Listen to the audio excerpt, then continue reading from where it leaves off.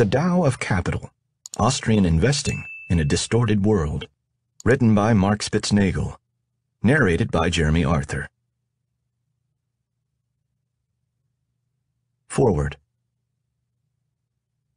In 1971, in the midst of a busy day in my medical practice, I took a long lunch to drive 60 miles to the University of Houston to hear one of the last formal lectures given by the great Austrian school economist Ludwig von Mises. He was 90 at the time, but still as passionate and articulate as ever.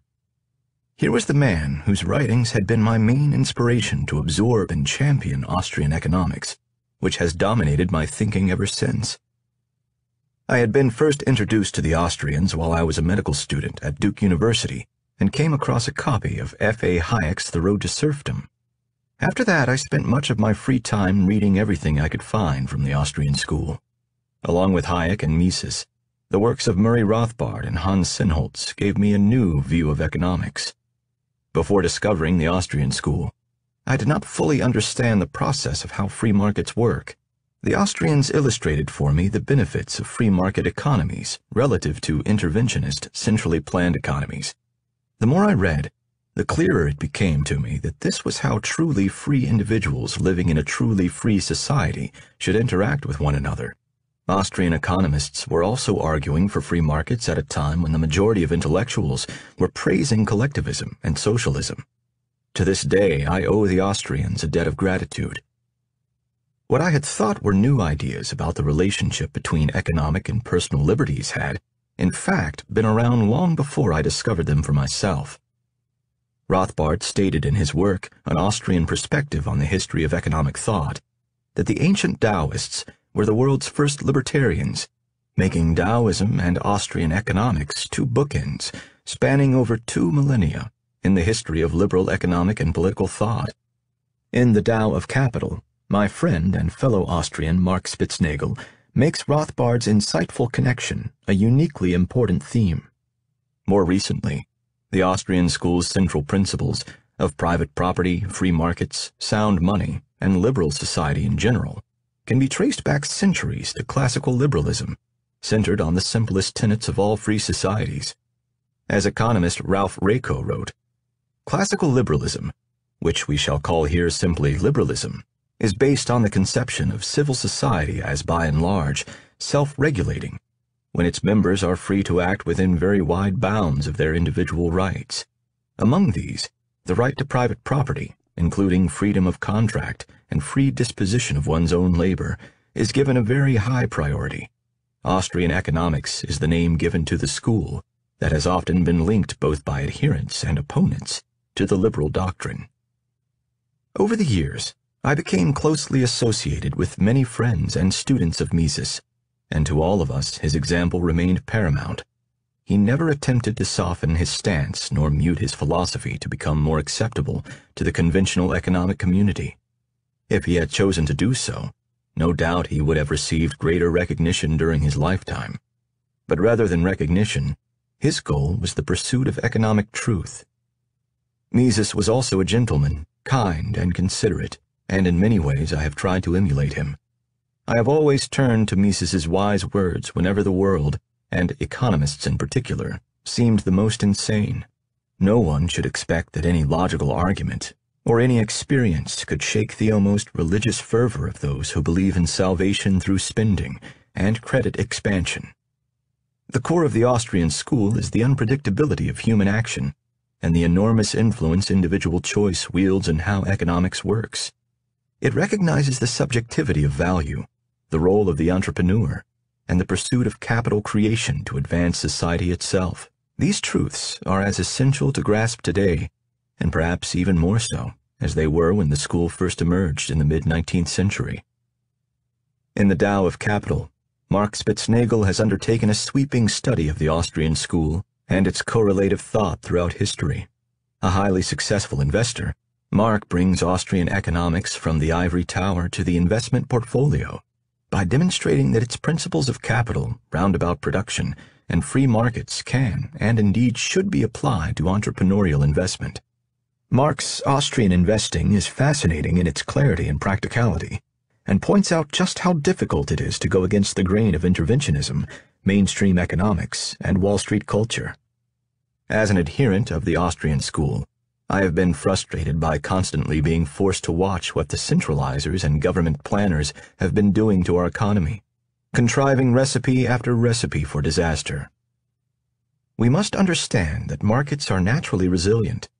As the Tao of Capital illustrates, without the distorting effects of central planning and interventionism, natural market forces achieve homeostasis on their own, an idea anathema to today's bailout culture. Rather than calming the markets by their actions, central banks create ever-mounting levels of distortion, grasping at straws. They believe that flooding the world with money will somehow solve the very problems that such interventionalism created in the first place. People deserve better than this. Let capitalism function as it should, without the manipulation of bureaucrats. As a doctor who practiced for a total of nearly 35 years, I abided by the Hippocratic oath that charged me to do no harm and not get in the way of the body's natural ability to heal itself. The government must do the same and allow the market's natural homeostatic process to work.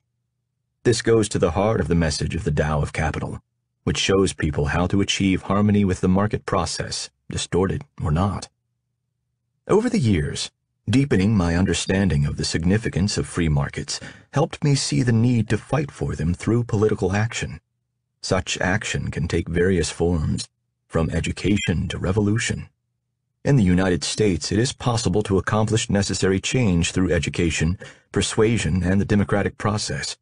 Our rights of free speech, assembly, religion, petition, and privacy remain essentially intact. But before our rights are lost, we must change the policies born of decades of government interventionalism. I always believed deeply that the Founding Fathers got it right, certainly more so than their successors, who have worked feverishly against individual rights since the day our Constitution was ratified. Our nation was founded on the value of liberty, and I have never needed to be convinced of the merits of individual freedom. Other forces challenged my natural instincts toward freedom, an education establishment, the media, and government.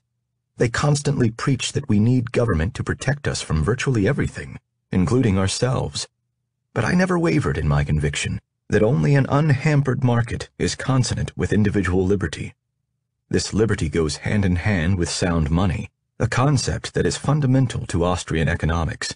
Mainstream economists continue to downplay or dismiss its importance.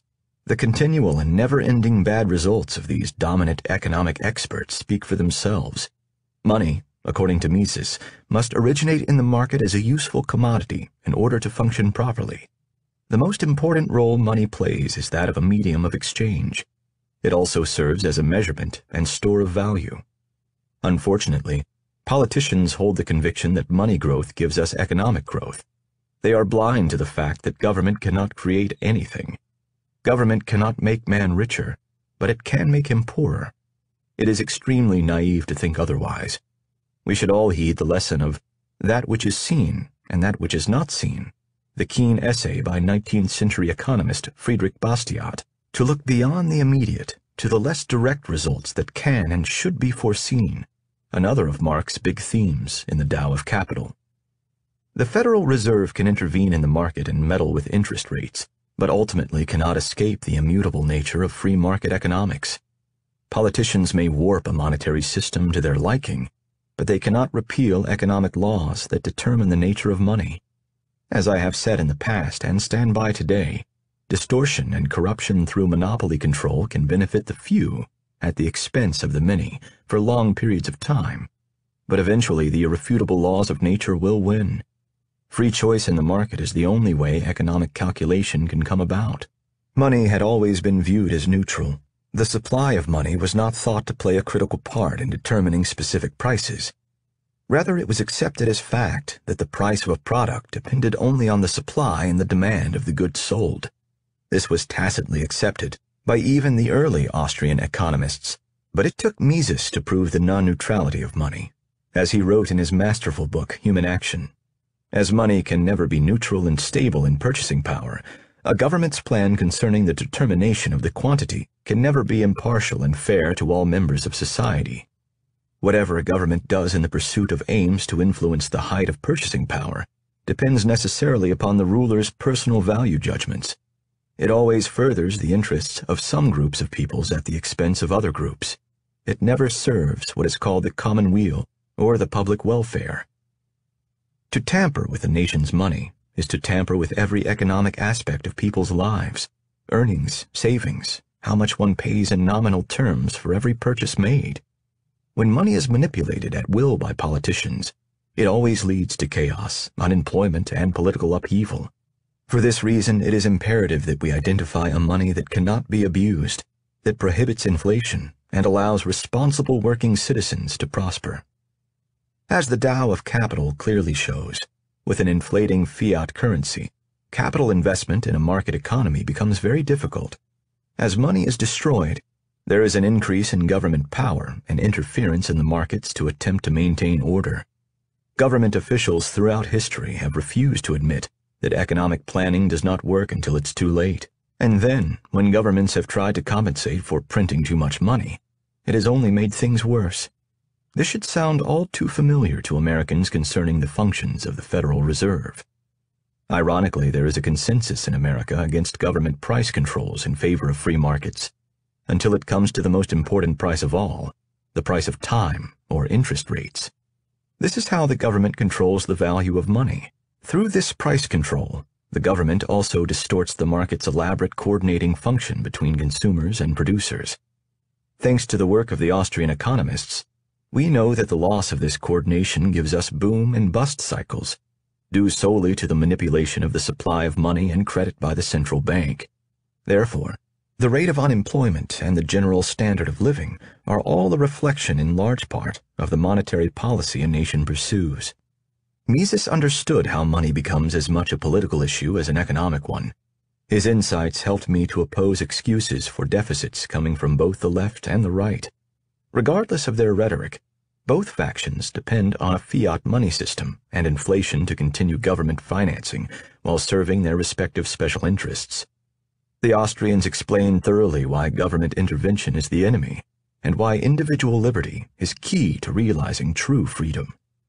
The assurances I gained from these ideas and the example of Mises's character have enabled me to tolerate my time in Washington, D.C. and in Congress. The phrase Austrian economics is not something I ever expected to come into widespread use, but since 2008, it has permeated our political vocabulary at a popular level that continues to thrill me as a longtime student of the Austrian school.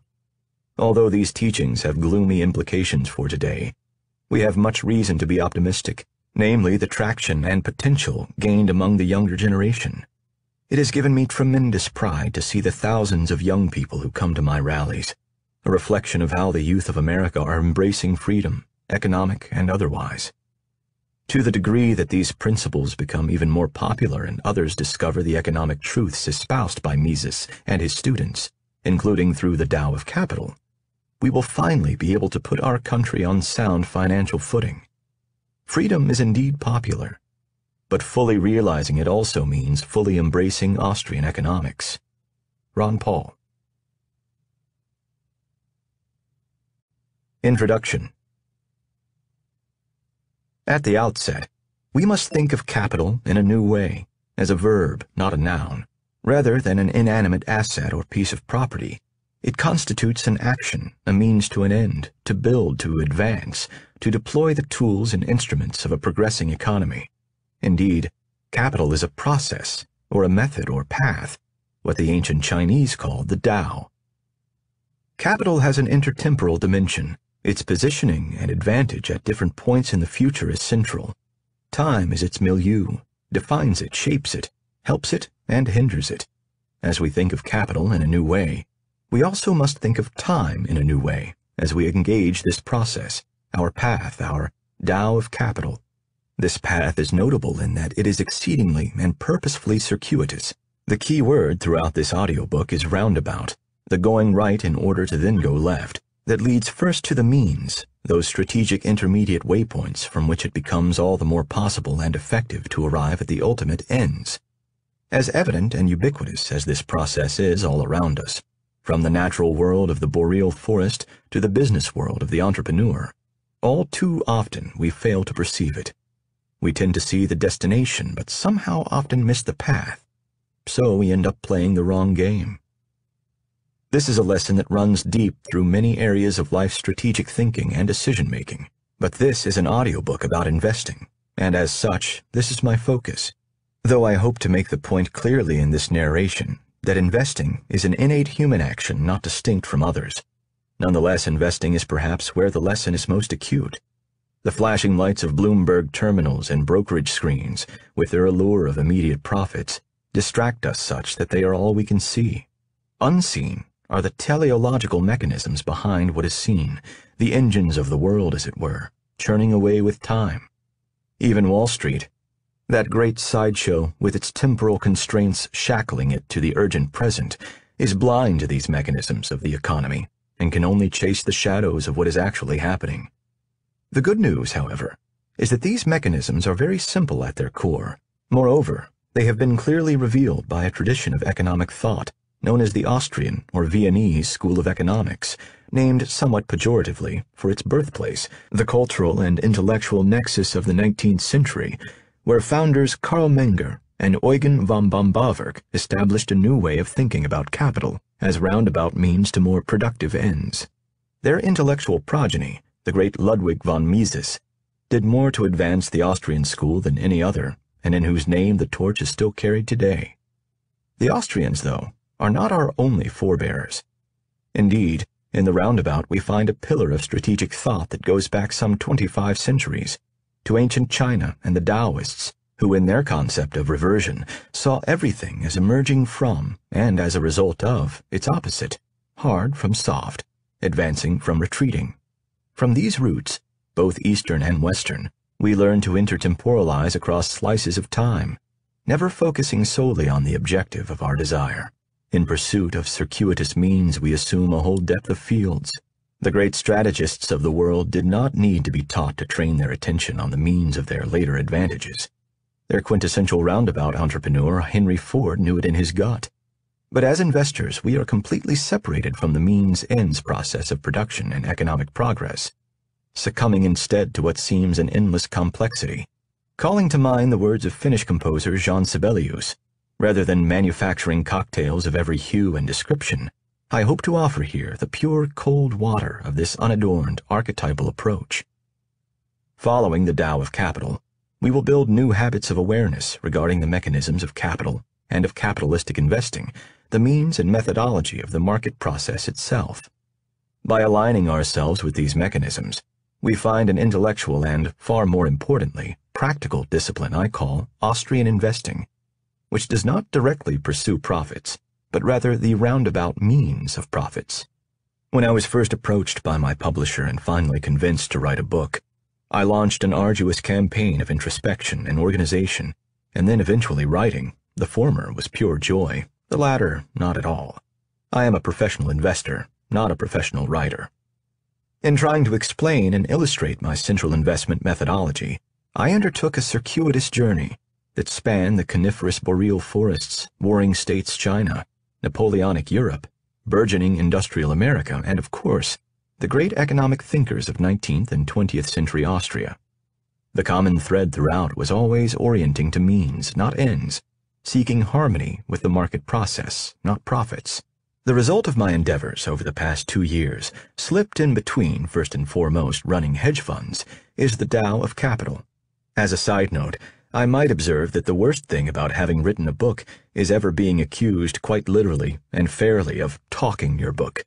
While I do describe here in general terms what I practice as an active investor and hedge fund manager, I hope to mitigate some of this first by stating that my partnerships are effectively closed, and second by pledging any and all book profits to charity. And think about it. Anyone who writes an investment book and cannot say likewise should, in my view, be largely disregarded. This audiobook offers, eventually, an introduction to Austrian investing. I will marshal data to illustrate the effectiveness of my approach. However, these revelations will occur in the final 2 chapters of the audiobook. The bulk of my discussion will focus on the all-important thinking behind Austrian investing.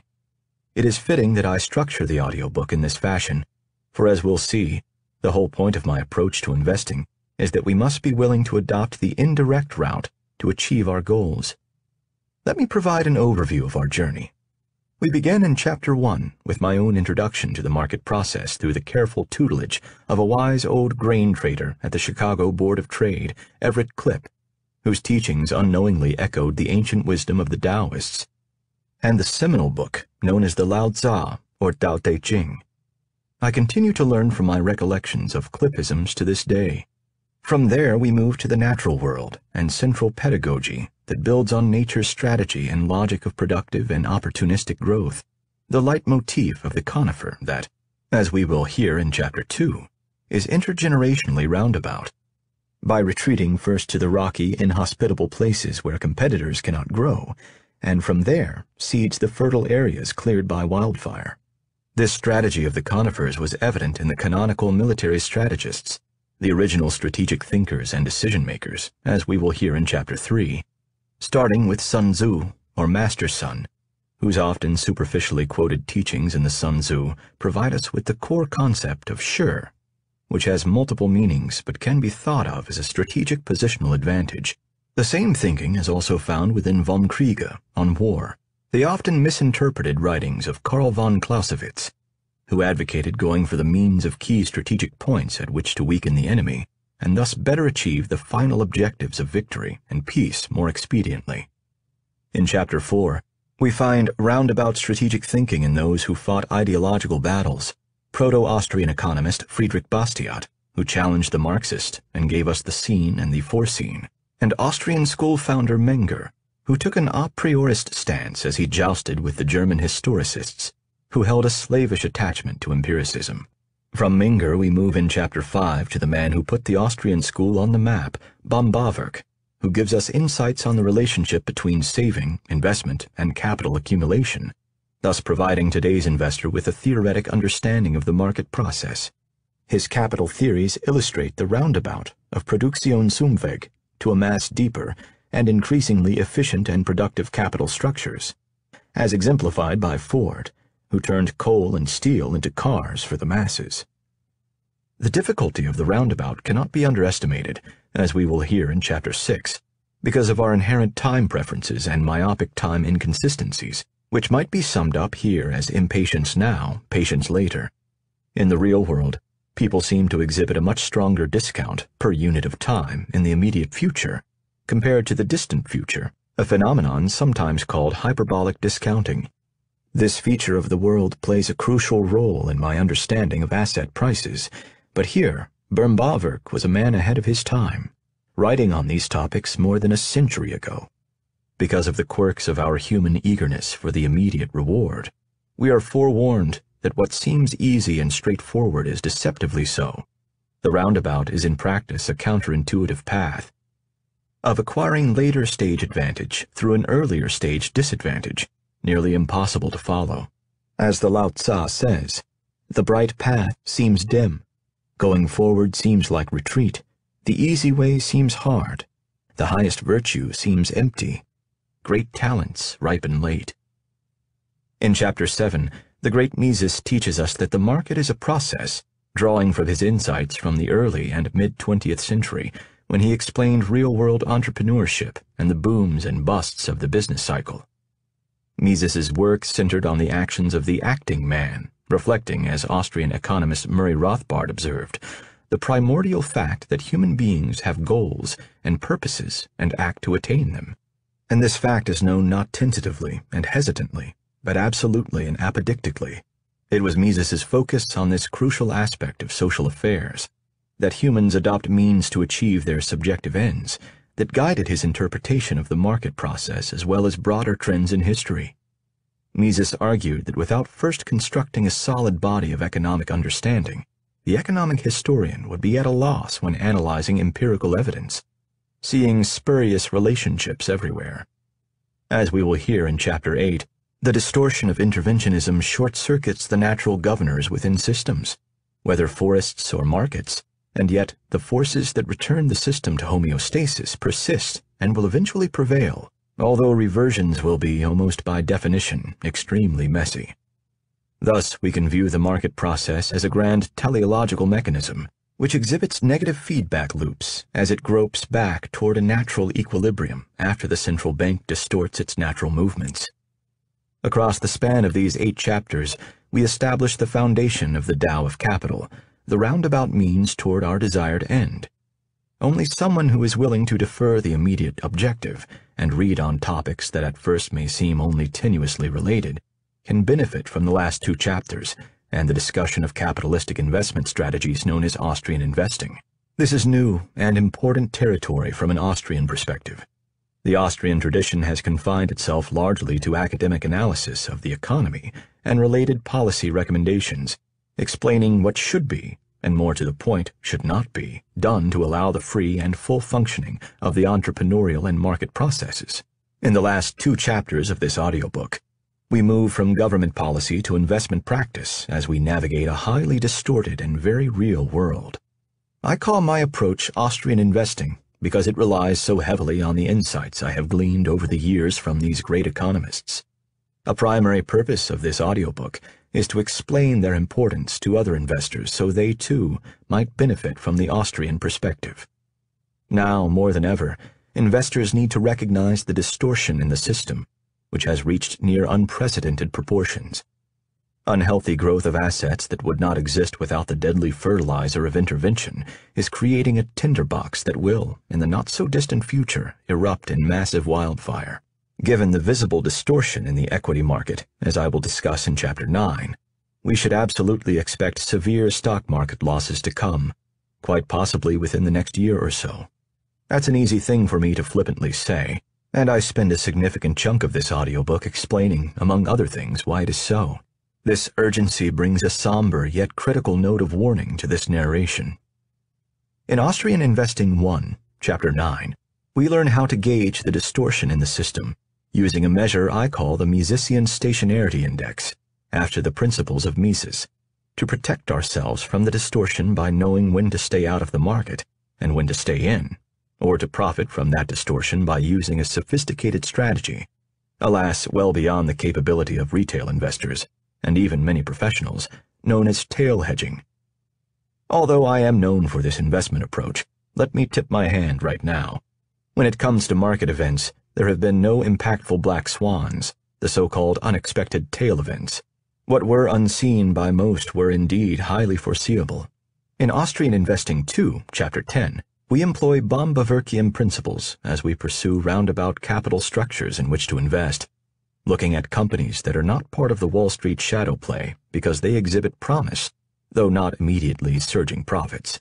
Austrian investing is an older and more gestalt version of what has come to be known as value investing.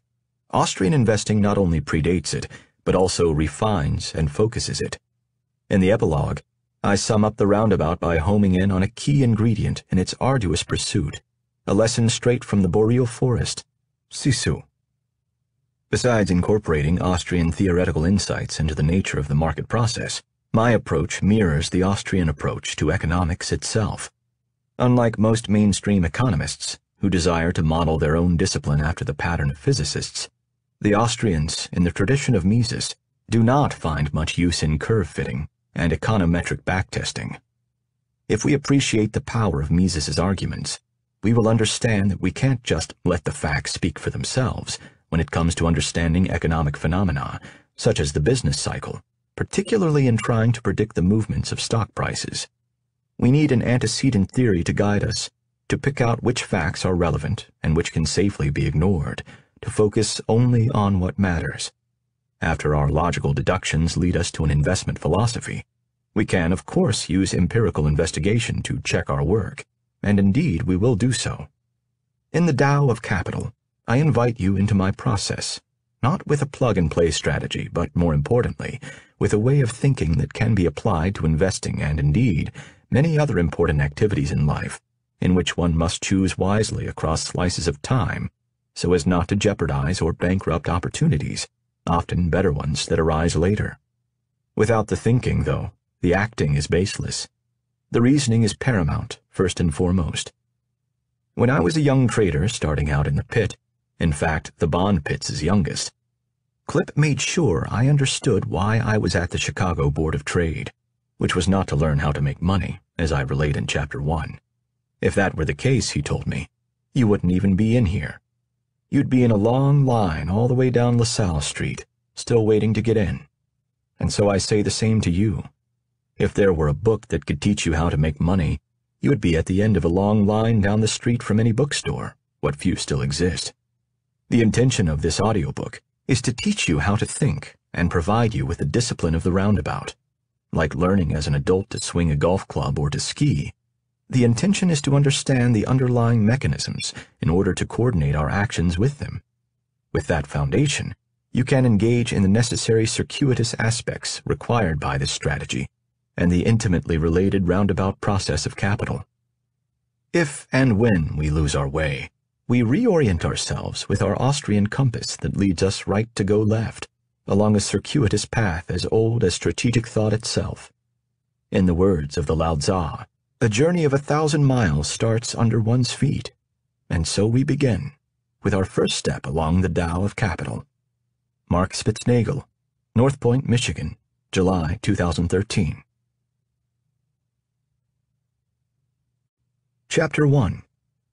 The Daoist Sage, Klipp's Paradox. You've got to love to lose money, hate to make money, love to lose money, hate to make money. But we are human beings. We love to make money, hate to lose money. So we must overcome that humanness about us. This is Klipp's paradox, repeated countless times by a sage old Chicago grain trader named Everett Klipp, and through which I first happened upon an archetypal investment approach, one that I would quickly make my own. This is the roundabout approach, what we will later call Schur and Umweg, and ultimately Austrian investing, indeed central to the very message of this audiobook. Rather than pursue the direct route of immediate gain, we will seek the difficult and roundabout route of immediate loss, an intermediate step which begets an advantage for greater potential gain. This is the age-old strategy of the military general and of the entrepreneur, of the destroyer and of the very creator of civilizations. It is, in fact, the logic of organic efficacious growth in our world. But when it is hastened or forced, it is ruined. Because of its difficulty, it will remain the circuitous road least traveled, so contrary to our wiring, to our perception of time, and virtually impossible on Wall Street. And this is why it is ultimately so effective. Yet it is well within the capability of investors who are willing to change their thinking, to overcome that humanness about them and follow the Tao of capital. How do we resolve this paradox? How is it that the detour could be somehow more effective than the direct route, that going right could be somehow the most effective way to go left? Is this merely meant to confuse, empty words meant to sound wise? Or does it conceal some universal truth? The answers demand a deep reconsideration of time and how we perceive it. We must change dimensions, from the immediate to the intermediate, from the atemporal to the intertemporal. It requires a resolute, forward-looking orientation away from what is happening now, what can be seen, to what is to come, what cannot yet be seen. I will call this new perspective our depth of field, using the optics term in the temporal rather than the spatial, our ability to sharply perceive a long span of forward movements. This is not about a shift in thinking from the short term to the long term, as some might suppose. Long term is something of a cliché, and often even internally inconsistent. Acting for the long term generally entails an immediate commitment, based on an immediate view of the available opportunity set, and waiting an extended period of time for the result, often without due consideration to or differentiation between intertemporal opportunities that may emerge during that extended period of time. Moreover, saying that one is acting long-term is very often a rationalization used to justify something that is currently not working out as planned. Long-term is telescopic, short-term is myopic. Depth of field retains focus between the two. So let's not think long-term or short-term. As Klipp's paradox requires, let's think of time entirely differently, as intertemporal, comprised of a series of coordinated now moments, each providing for the next, one after the other, like a great piece of music or beads on a string. We can further peel away Klipp's paradox to reveal a deeper paradox at the very core of much of humanity's most seminal thought. Although Klipp did not know it, his paradox reached back in time more than 2.5 millennia to a far distant age and culture as the essential theme of the Lao Tzu, known later as the Tao Te Ching, but I will refer to it by its original title after its purported author, an ancient political and military treatise, and the original text and summa of the Chinese philosophy of Taoism. To the Lao Tzu, the best path to anything lay through its opposite. One gains by losing and loses by gaining. Victory comes not from waging the one decisive battle, but from the roundabout approach of waiting and preparing now in order to gain a greater advantage later. The Lao Tzu professes a fundamental and universal process of succession and alternation between poles. Between imbalance and balance, within every condition lies its opposite. This is what is called the subtle within what is evident. The soft and weak vanquish the hard and strong. To both Klipp and the Lao Tzu, time is not exogenous, but is an endogenous primary factor of things, and patience the most precious treasure. Indeed, Klipp was the Daoist sage, with a simple archetypal message that encapsulated how he survived and thrived for more than 5 decades in the perilous futures markets of the Chicago Board of Trade. The Old Master. Taoism emerged in ancient China during a time of heavy conflict and upheaval. Nearly 2 centuries of warfare, from 403 to 221 BCE, known as the Warring States period, when the central Chinese plains became killing fields awash in blood and tears. This was also a time of advancement in military techniques, strategy, and technology, such as efficient troop formations and the introduction of the cavalry and the standard-issue crossbow. With these new tools, armies breached walled cities and stormed over borders. War and death became a way of life. Entire cities were often wiped out even after surrender, and mothers who gave birth to sons never expected them to reach adulthood. The Warring States period was also a formative phase in ancient Chinese civilization, when philosophical diversity flourished, what the Daoist scholar Zhengzhu termed the doctrines of the 100 schools. From this fertile age sprung illustrious Daoist texts, such as the Lao Tzu and the Sun Tzu, the former the most recognized from ancient China and one of the best known throughout the world today. Its attributed author, translated as Master Lao, or the Old Master, may or may not have even existed, and may have been one person, or even a succession of contributors over time. According to tradition, Lao Tzu was the keeper of archival records for the ruling dynasty in the 6th century BCE, although some scholars and sinologists maintain that the Old Master emanated from the 4th century BCE. We know from legend that he was considered to have been a senior contemporary of Kongsu, Confucius, who lived from 551 to 479 BCE, and who was said to have consulted Lao Tzu, and despite being ridiculed by Lao Tzu as arrogant, praised him as a dragon riding on the winds and clouds. Furthermore, written forms of the Lao Tzu, which scribes put down on bamboo scrolls, mostly for military strategists who advised feuding warlords, are likely to have been derivatives of an earlier oral tradition, as most of it is rhymed. Whether truth or legend, flesh and bones or quintessential myth, one person or many over time, the Old Master relinquished an enduring, timeless, and universal wisdom. To most people, it seems, the Lao Tzu is an overwhelmingly religious and even mystical text, and this interpretive bias has perhaps done it a disservice. In fact, the term Laoism has been used historically to distinguish the philosophical Lao Tzu from the later religious Taoism. Recently, new and important translations have emerged, following the unearthing of archaeological finds at Maungdui in 1973 and Guadian in 1993. Which amounted to strips of silk and fragments of bamboo scrolls, providing evidence of its origins as a philosophical text, not mystical, but eminently practical. And this practicality relates particularly to strategies of conflict, specifically political and military, the themes of its day, a way of gaining advantage without coercion, or the always decisive head-on clash of opposing forces. The Tao of Capital stays true to these roots. The Lao Tzu, composed of only 5,000 Chinese characters and 81 chapters as short as verses, outlines the Tao, the way, path, method, or mode of doing a thing, or process toward harmony with the nature of things, with awareness of every step along the way. Sinologists Roger Ames and David Hall describe the Tao as waymaking, processional, what they call the gerundive, an intertemporal focal awareness and field awareness, a depth of field by which we exploit the potential that lies within configurations, circumstances, and systems. The central concept permeating the Lao Tzu is referred therein as wu wei, which translates literally as not doing, but means so much more.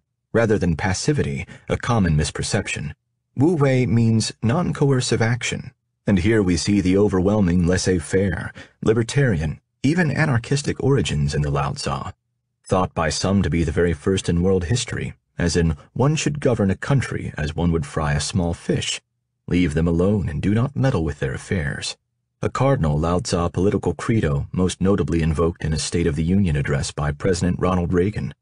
The Lao Tzu also has been deemed a distinctive form of teleology, one that emphasizes the individual's self-development free from the intervention of any external force. This leads to the paradox of what has come to be known as wei wu wei, literally doing not doing, or better yet, doing by not doing, or do without a do. One loses and again loses, to the point that one does everything non-coercively, wu wei. One does things non-coercively, and yet nothing goes undone. In wu wei is the importance of waiting on an objective process, of suffering through loss for intertemporal opportunities.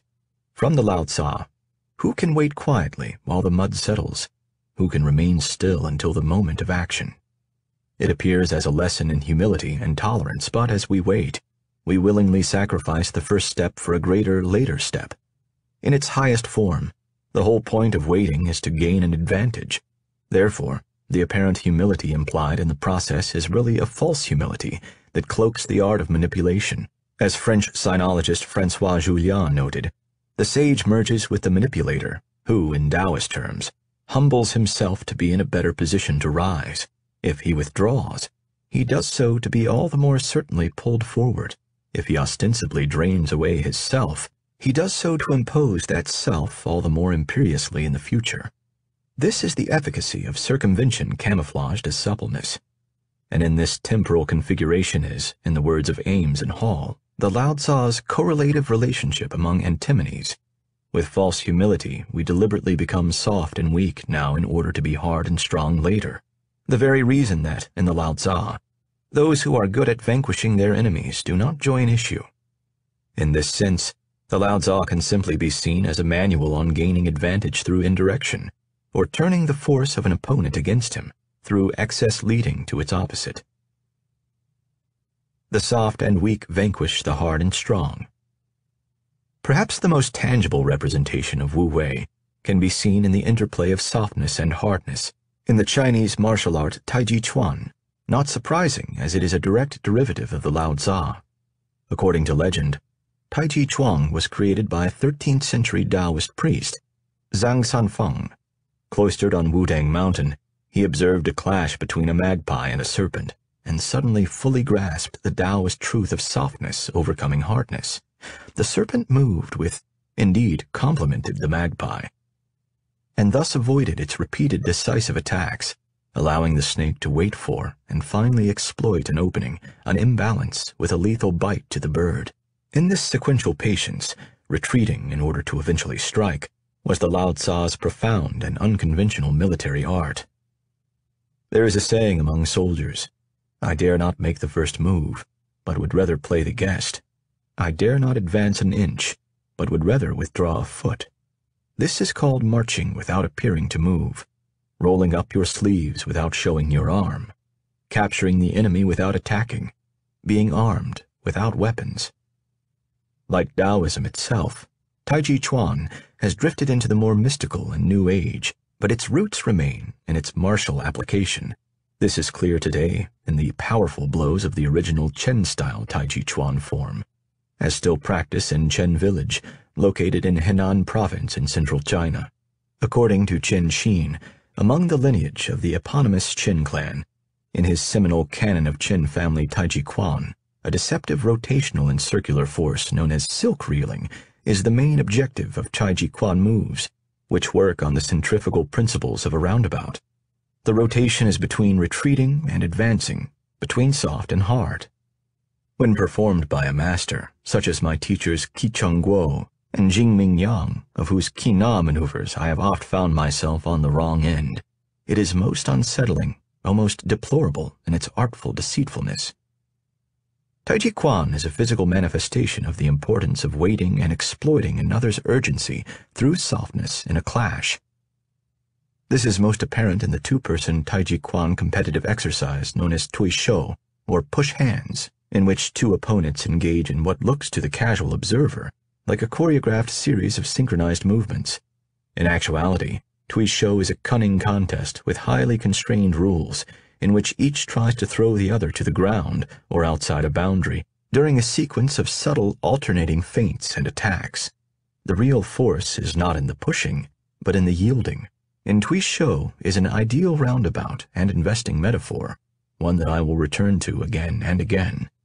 The Song of Push Hands, in its oral transfer of the art over centuries in Chen Village, instructs the competitor to guide the opponent's power into emptiness, then immediately attack. To guide or lure the opponent into emptiness, and thus destroy his balance, is the very indirect objective, to gain the position of advantage, to be followed by the direct objective of attack. This is the essential Tui Shou sequence of yielding, neutralizing, and sticking. Yielding and neutralizing, Zhou, or Zhou Hua, leading by walking away, is the sneaky retreating route, followed by converting and redirecting a force to advantage. That advantage is exploited by sticking and following, Nian or Nian Sui, and thus eventually advancing back in a decisive counterattack. Taken together, as we will hear in Chapter 3, this sequence describes Shi, the strategy of Wu Wei. The competition is a subtle interplay of delusive complementary, not opposing forces between opponents, between hard and soft, each seeking the shrewd strategy of patiently attacking the balance rather than the force, of going right in order to ultimately go decisively left. This is also the insidious strategy of guerrilla warfare. While used effectively, for instance, by the scrappy American colonists against the British in the 18th century, it was later used deftly against the mighty United States by the far weaker and smaller Viet Cong in the 20th century. The very same alternating intertemporal softness and hardness. When the U.S. troops surged, the Viet Cong retreated in a rout into the mountains, Zhou Hua, drawing the U.S. troops out until overextended. Then the Viet Cong counterattacked, following the U.S. troops, Nian, in a destructive counter-rout. The great frustration, the unfairness, is that the harder you push, the harder you fall. Chairman Mao knew these words from the Lao Tzu. If a small country submits to a great country, it can conquer the great country.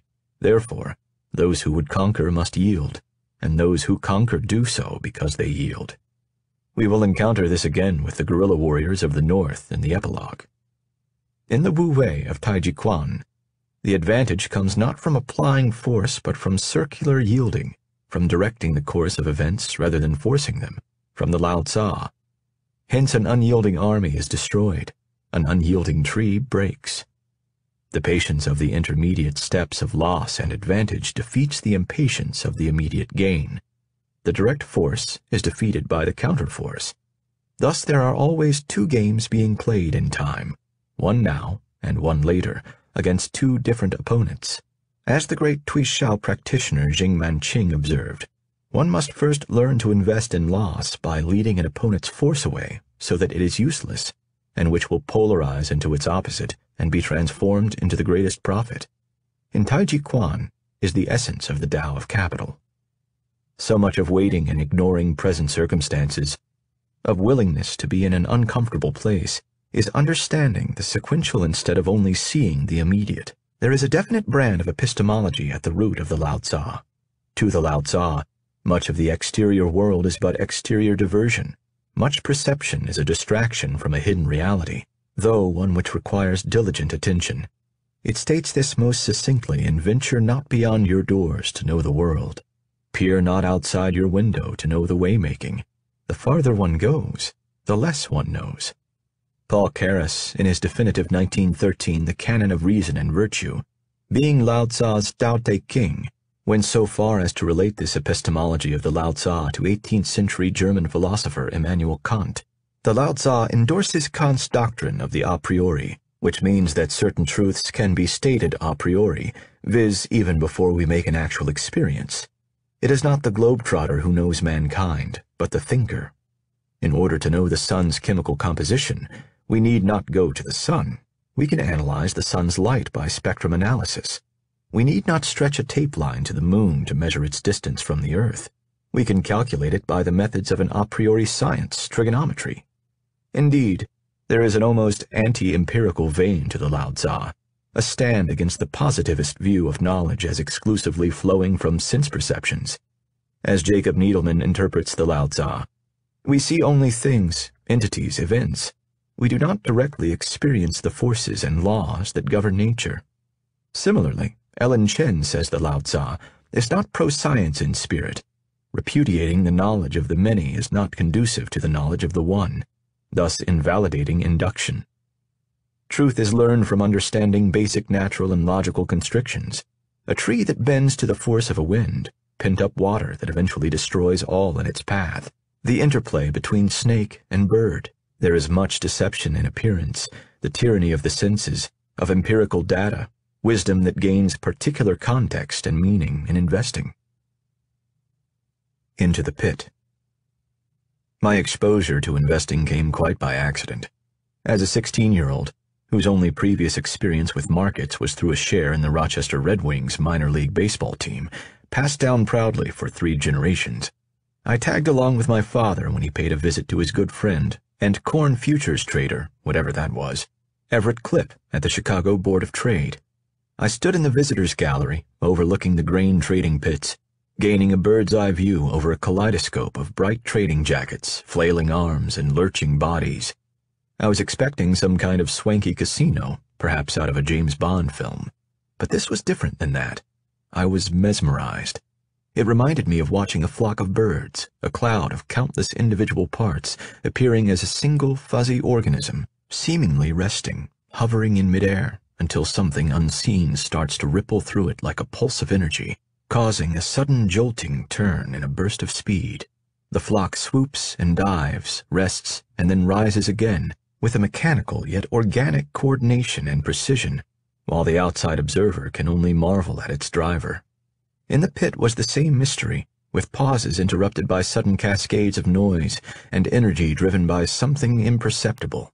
It was a financial Sturm und Drang, but within it was an unmistakable, intricate communication and synchronization. In an instant I scrapped my hard-won Juilliard plans. Needless to say, my mother was horrified, and wanted nothing more than to be a pit trader. After that fateful trip, I became obsessed with the grain futures markets. Price charts soon lined my bedroom walls, and I constructed a potted corn and soybean plant laboratory, with seedlings lifted from local farms in the dark of night, for monitoring rainfall and crop progress. From then on, whenever I would see Klipp, I always peppered him with questions, often with handy graphs and USDA reports in tow, on price trends, world grain supplies, Soviet demand, Midwest weather patterns, basically on where the markets were headed. His response was always a variation on, "The market is a completely subjective thing. It can do anything, and it is always right, yet always wrong."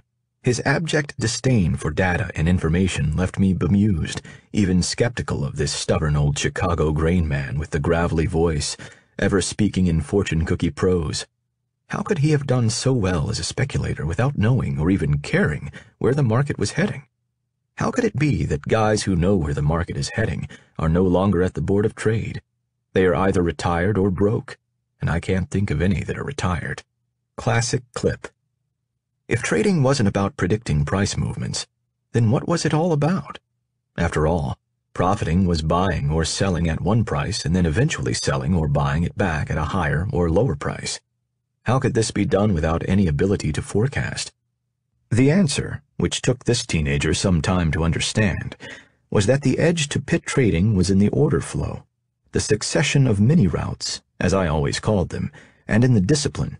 It was in a patient response to someone else's impatience, someone else's urgency.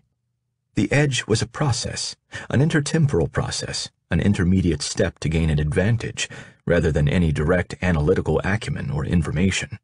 And its monetization, its roundabout production, required time. The bond pit was where the real action was, and where the average trader's age was perhaps 20 to 30 years below that in the corn pit. When it came time to ask Klipp what to study in college to best prepare me for a career in the bond pit, he advised, anything that won't make you think you know too much. Alas, my economics major would have to remain a dirty secret.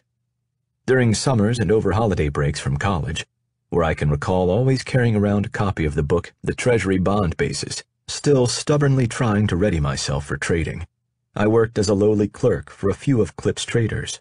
Finally, after graduating, with backing from Grandma Spitznagel, my first and best investor, I leased a membership at the Chicago Board of Trade and took my place in the bond pit where, at age 22, I became its youngest trader. The deliverable instrument of the bond futures contract is the 30-year U.S. Treasury bond, or a nearby cheapest to deliver. The benchmark interest rate, along with the 10-year, on which long-term debt is based. In the early 1990s, the bond futures pit was the center of the financial universe, the most actively traded contract and the locus of open outcry in all the world. The pit was where anyone with long-term dollar-denominated interest rate risk in the future converged to hedge their rates, whether savers worried about forward rates falling or borrowers concerned about forward rates rising. Trading pits are configured like concentric rings, octagons actually, that descend like a staircase, resembling an inverted tiered wedding cake. The very top, outer step of the bond pit was occupied by the biggest and baddest traders, as this was where the biggest brokers with the biggest order flow stood, as well as where the best sight lines were into the pit, an incalculable advantage. In my first month, I was decidedly not there. In fact, I was at the other extreme, at the very bottom of the pit, where only the back-month contracts sporadically traded. For the first month or so, my day started and ended with Klipp standing next to me, feeding me trades and testing to see how I managed them. Klipp made it perfectly clear, you're not here to make money, you're here to learn how to trade. If you could walk into the pit to make money, you wouldn't even be in here. You'd be in a long line all the way down LaSalle Street, still waiting to get in. This was an eminently roundabout start down a roundabout path.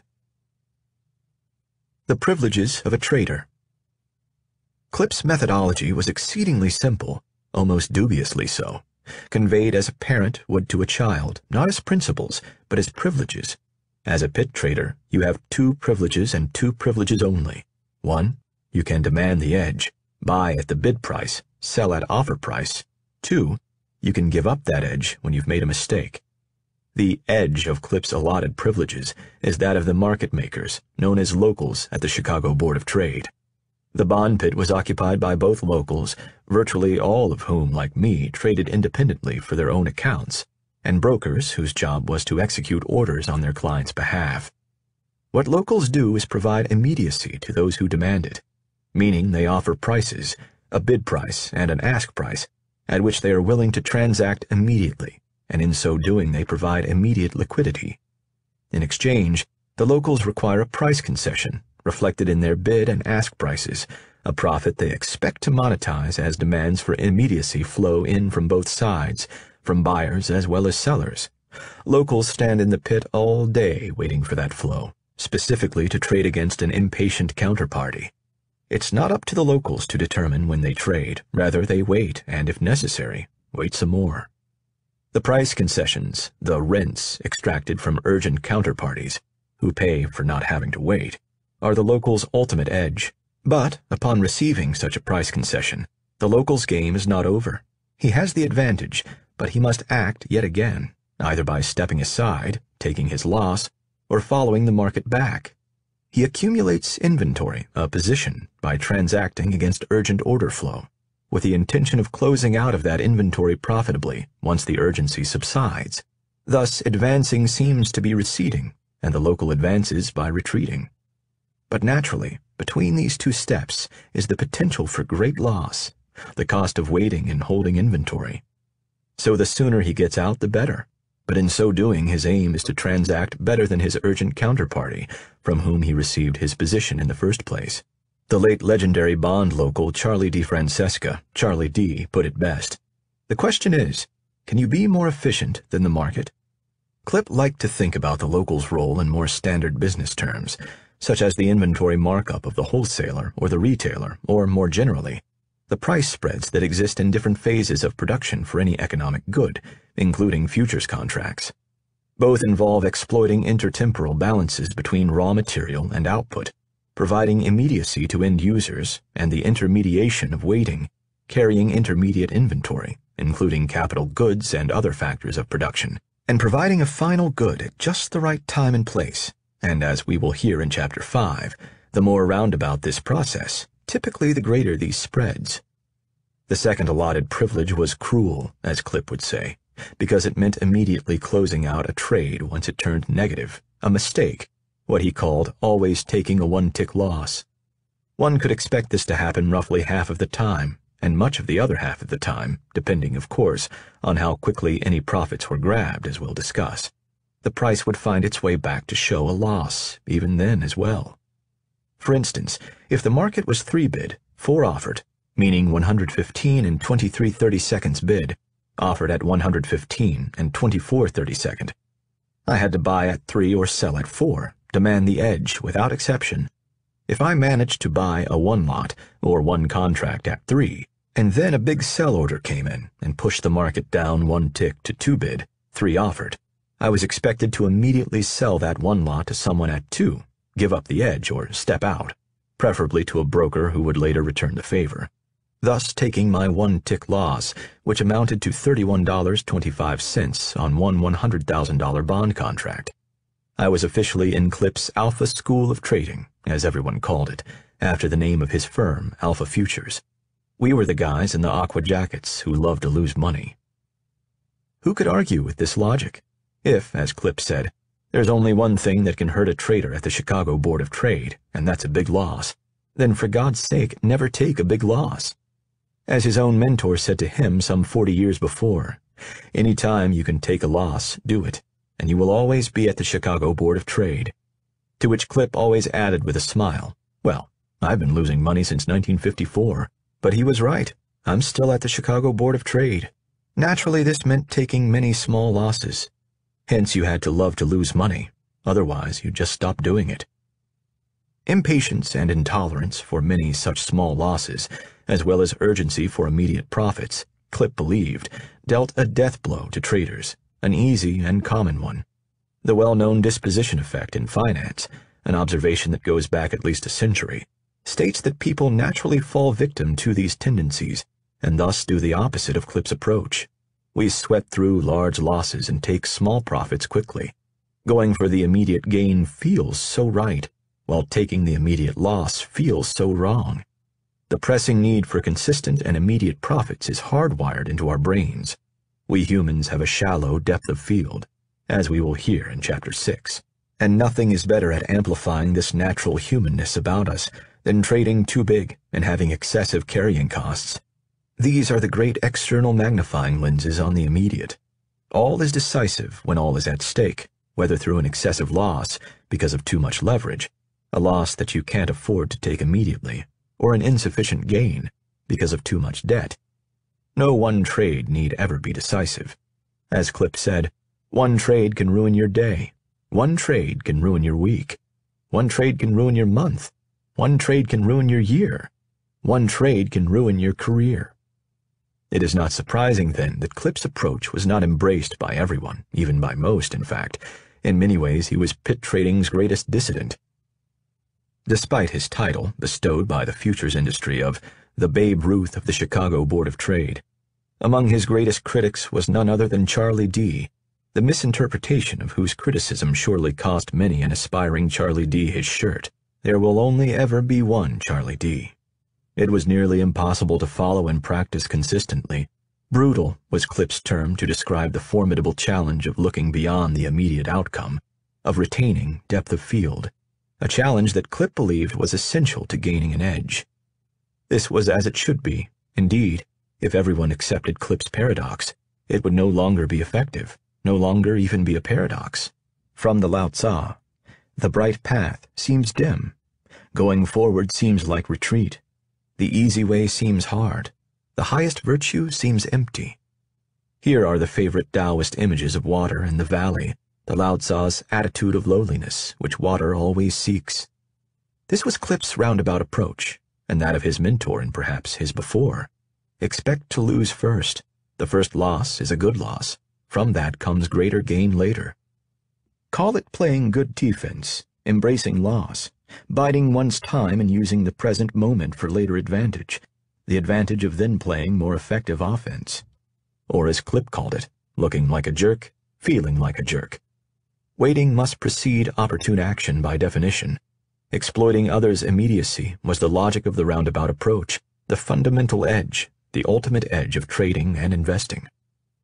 In baseball, the difference between minor leaguer and major leaguer is generally thought to be in hitting the curveball, as opposed to just a linearly extrapolated fastball, and so too is the difference in investing in playing the curve, the roundabout intertemporal bends which deviate from the straight course. My mantra has always been like that of Milwaukee Braves pitcher Lou Burdett, who once said, "I earn my living from the hungriness of hitters.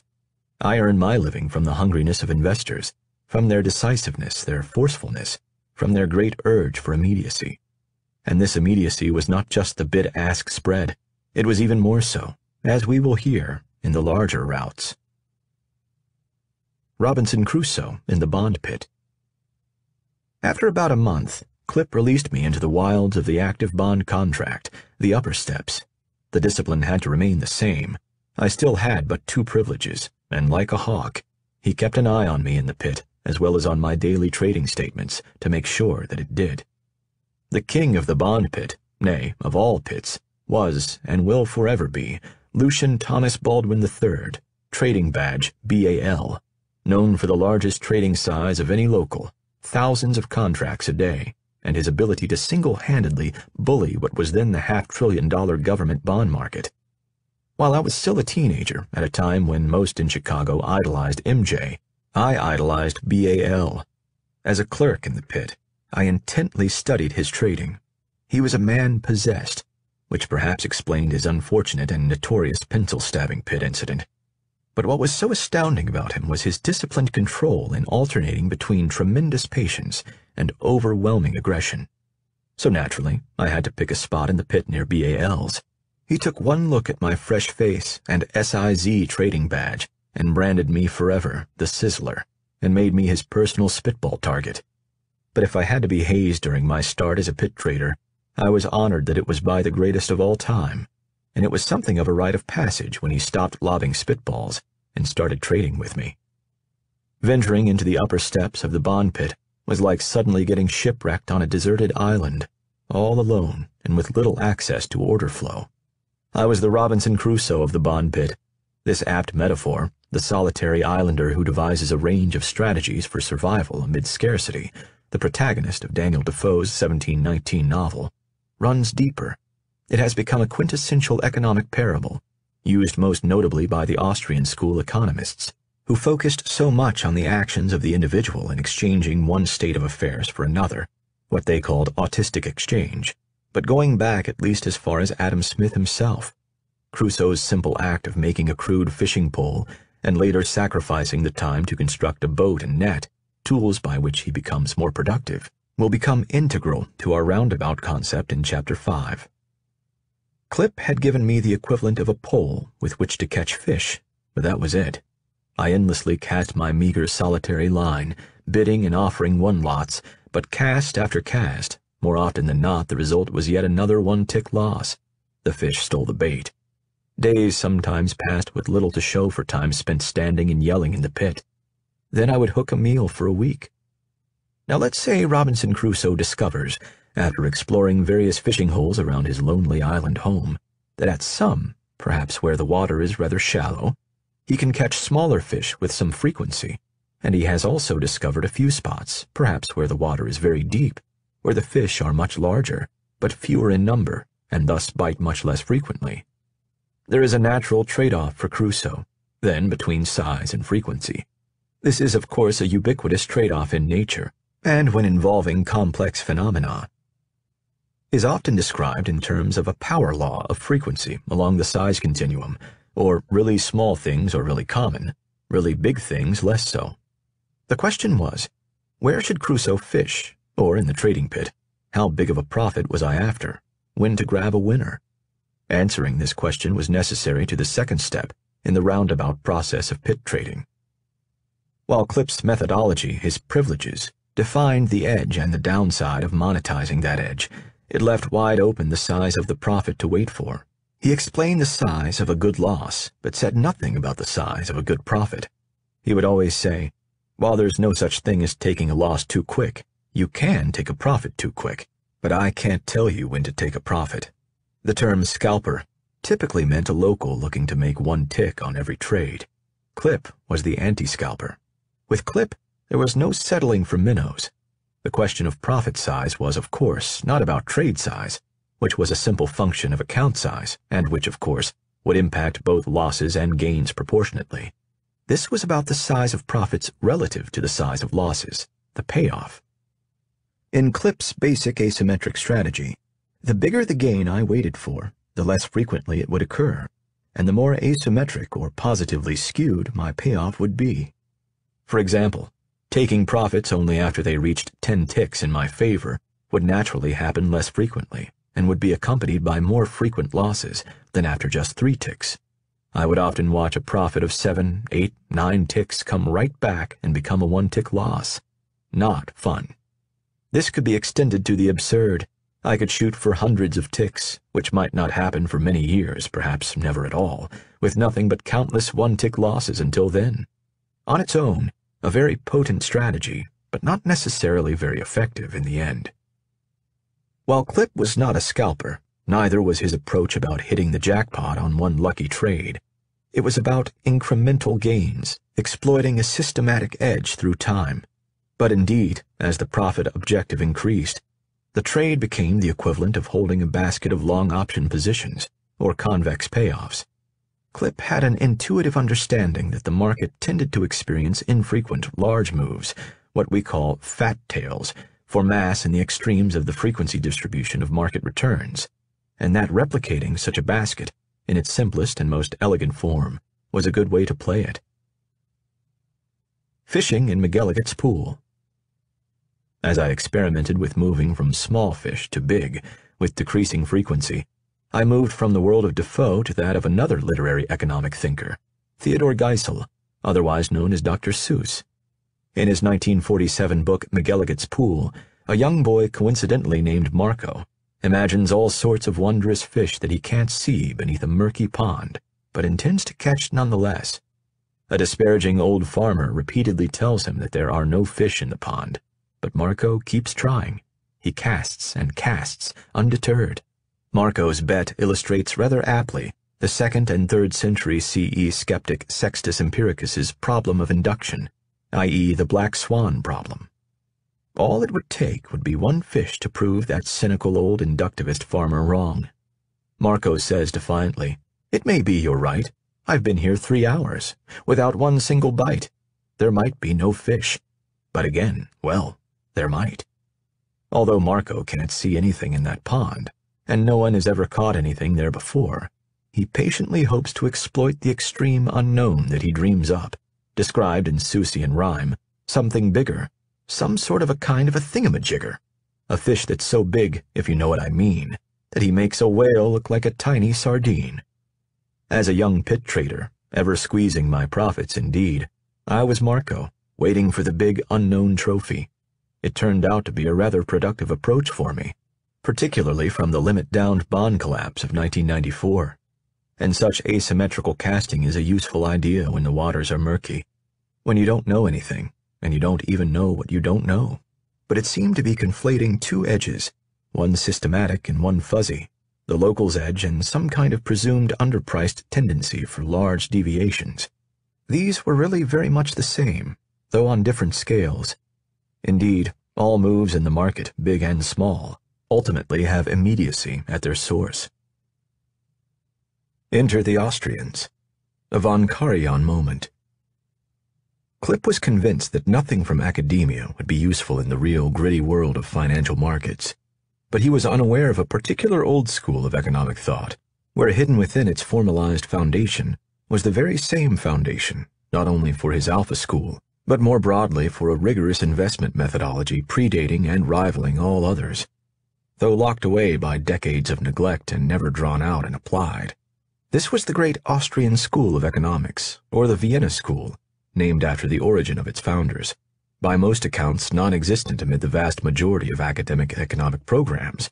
And what better indication of the precedence of credentials over understanding the world in modern academia?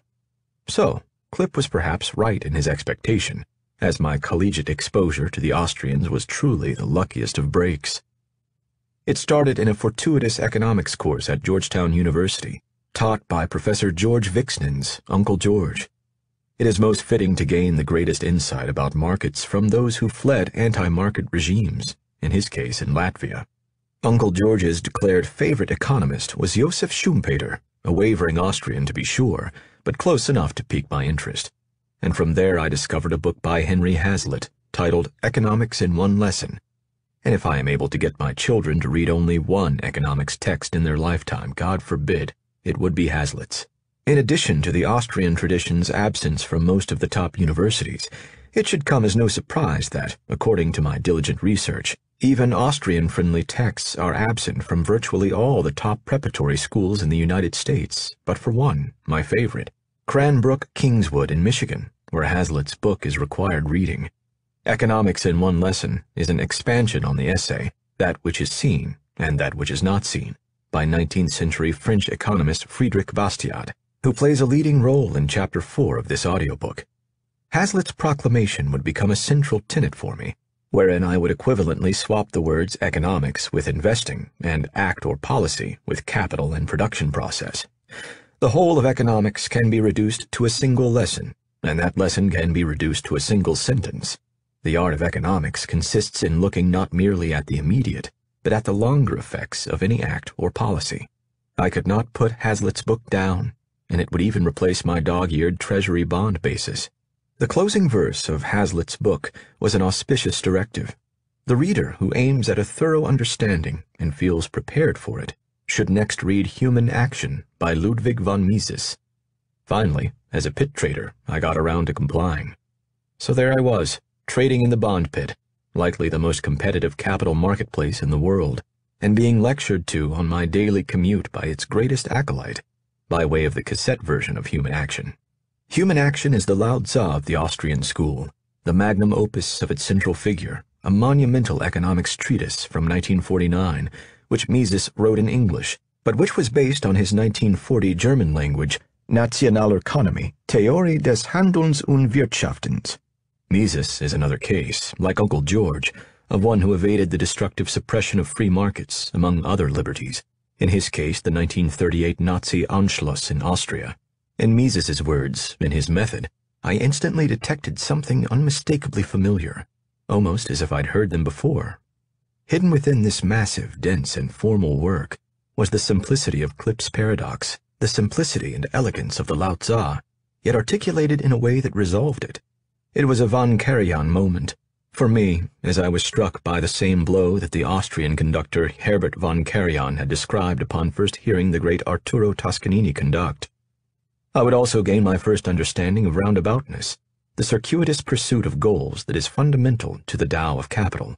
In the words of Karajan, who didn't achieve fame as a conductor until he was 50 and ultimately became the most renowned ever. In true Lausian style, Karajan secluded himself in the Austrian Alps for quiet, concentrated study and meditation, and withdrew from the direct clash against his competitors, a feint that we will hear of with the conifers of Chapter 2. As he wrote in 1947, "For the moment, let the others decimate themselves in the Viennese battle of all against all. My time is sure to come, and I await it, calm and confident." And obsessively poring over his tattered scores, Mises's lecture concluded. I immediately started over and over again, until my favorite sections became a tangled ball of magnetic tape. What first stood out was the role of time in Mises's worldview. Time permeated everything. All action was a temporal succession of events, always of steps and fractions of time, the aim of which was the removal of future uneasiness, be it only the future of the impeding instant. Acting was to relieve our insatiable impatience and the pains caused by waiting. And overcoming this natural urge was the necessary key to productivity, roundabout production. the harvesting of the physically more abundant fruits of production processes, consuming more time, and thus the significant role played by taking account of waiting time. Mises rightfully credited this central notion of the roundabout to his predecessor. The great Austrian economist Eugen von Bombawerk. Degrees of impatience, what the Austrians call time preference, the singular source, in Mises's view, of interest rates, in waiting and foregoing immediate profits or consumption, and even bleeding capital, such as through costly capital expenditures, was a logical part of our humanness. Indeed, part of that humanness which we had to overcome to do certain propitious things which cumulatively amounted to the very progress of civilization. This was Klipp's paradox, writ large, on the grandest scale, formalized and temporalized in the Austrian economic language. Moreover, of most immediate concern for me, as a treasury bond trader during a period of immense monetary interventionism, was a fundamental result of Mises's framework. Taken to its logical conclusion, a society's time preference could not be repudiated, and the actual market rate of interest had to correspond to the underlying fundamental originary rate of interest. Any vain attempt to do otherwise, as when market interest rates are artificially set through monetary intervention, would mislead production and would result in an imbalance and distortion of the economy. Over time, forces would grow stronger and stronger to eliminate that imbalance, and would inevitably succeed in violently driving the artificial rate back to its natural level, and thus the scheme would come to a necessary end. This inevitable seeking of balance from an artificial imbalance, this reversion of opposites was, to Mises, the very source of the cyclical fluctuations of business, the trade cycle, or more precisely, the boom and bust cycle, the subject of chapters 7 and 8. A state of rest. Underlying Mises's observations throughout was the basic unruliness of market prices, of their inherent subjectivity, a subjectivity that stems from the perceptions, needs, tastes, and impatience of humans. As he wrote in Human Action, no laboratory experiments can be performed with regard to human action. We are never in a position to observe the change in one element only, all other conditions of the event remaining unchanged. Historical experience as an experience of complex phenomena does not provide us with facts in the sense in which the natural sciences employ this term to signify isolated events tested in experiments. The information conveyed by historical experience cannot be used as building material for the construction of theories and the prediction of future events. There it was, the illusory task of predicting markets using empirical data, explained as well as it ever could be. This fundamental indeterminism led to the method of economics, what Mises specifically called the method of imaginary constructions. This was, for Mises, the singular method of praxeology, or the science of human action, which cannot, like the natural sciences, base its teachings upon laboratory experiments and sensory perception of external objects. It required the a priori deductive approach to knowledge, again endorsing Kant, by way of well-crafted Gedanken, or thought experiments, a better description than imaginary, as these constrictions were often very real, just not easily observable or tractable. We might think of it as an introspection as a source of knowledge in the study of human action. To Mises, these were the axiomatic building blocks of all economic insight. Principal among Mises's praxeological precepts, in addition to the aforementioned time preference, was the notion of the market's state of rest, or what he called the plain state of rest. The state of rest is essentially an occurrence in a market when the brokers have carried out all orders which could be executed at the market price. Only those potential sellers and buyers who consider the market price too low or too high respectively have not sold or bought. It is a lull that will end with any new initiating order in the market, any new demand for immediacy, be it in response to news or perceptions of traders and so forth. The state of rest is an intermittent end to all immediacy, a waypoint at which order flow is exhausted by mutually advantageous exchange, and it reoccurs in the markets over and over again. Mises added another layer to this concept with the hypothetical continuous, yet ever elusive, aim of the market, the final state of rest. This was the price at which all transactions continually balanced and cleared, where no change ever occurred again in a particular market, truly an imaginary construction never attained, the intended destination never arrived at. Every state of rest was the result of a searching, bargaining process, a Preiskampf, or price duel, as the Austrians called it, by which the markets were guided toward the final state of rest, though naturally something would change and it would never be reached.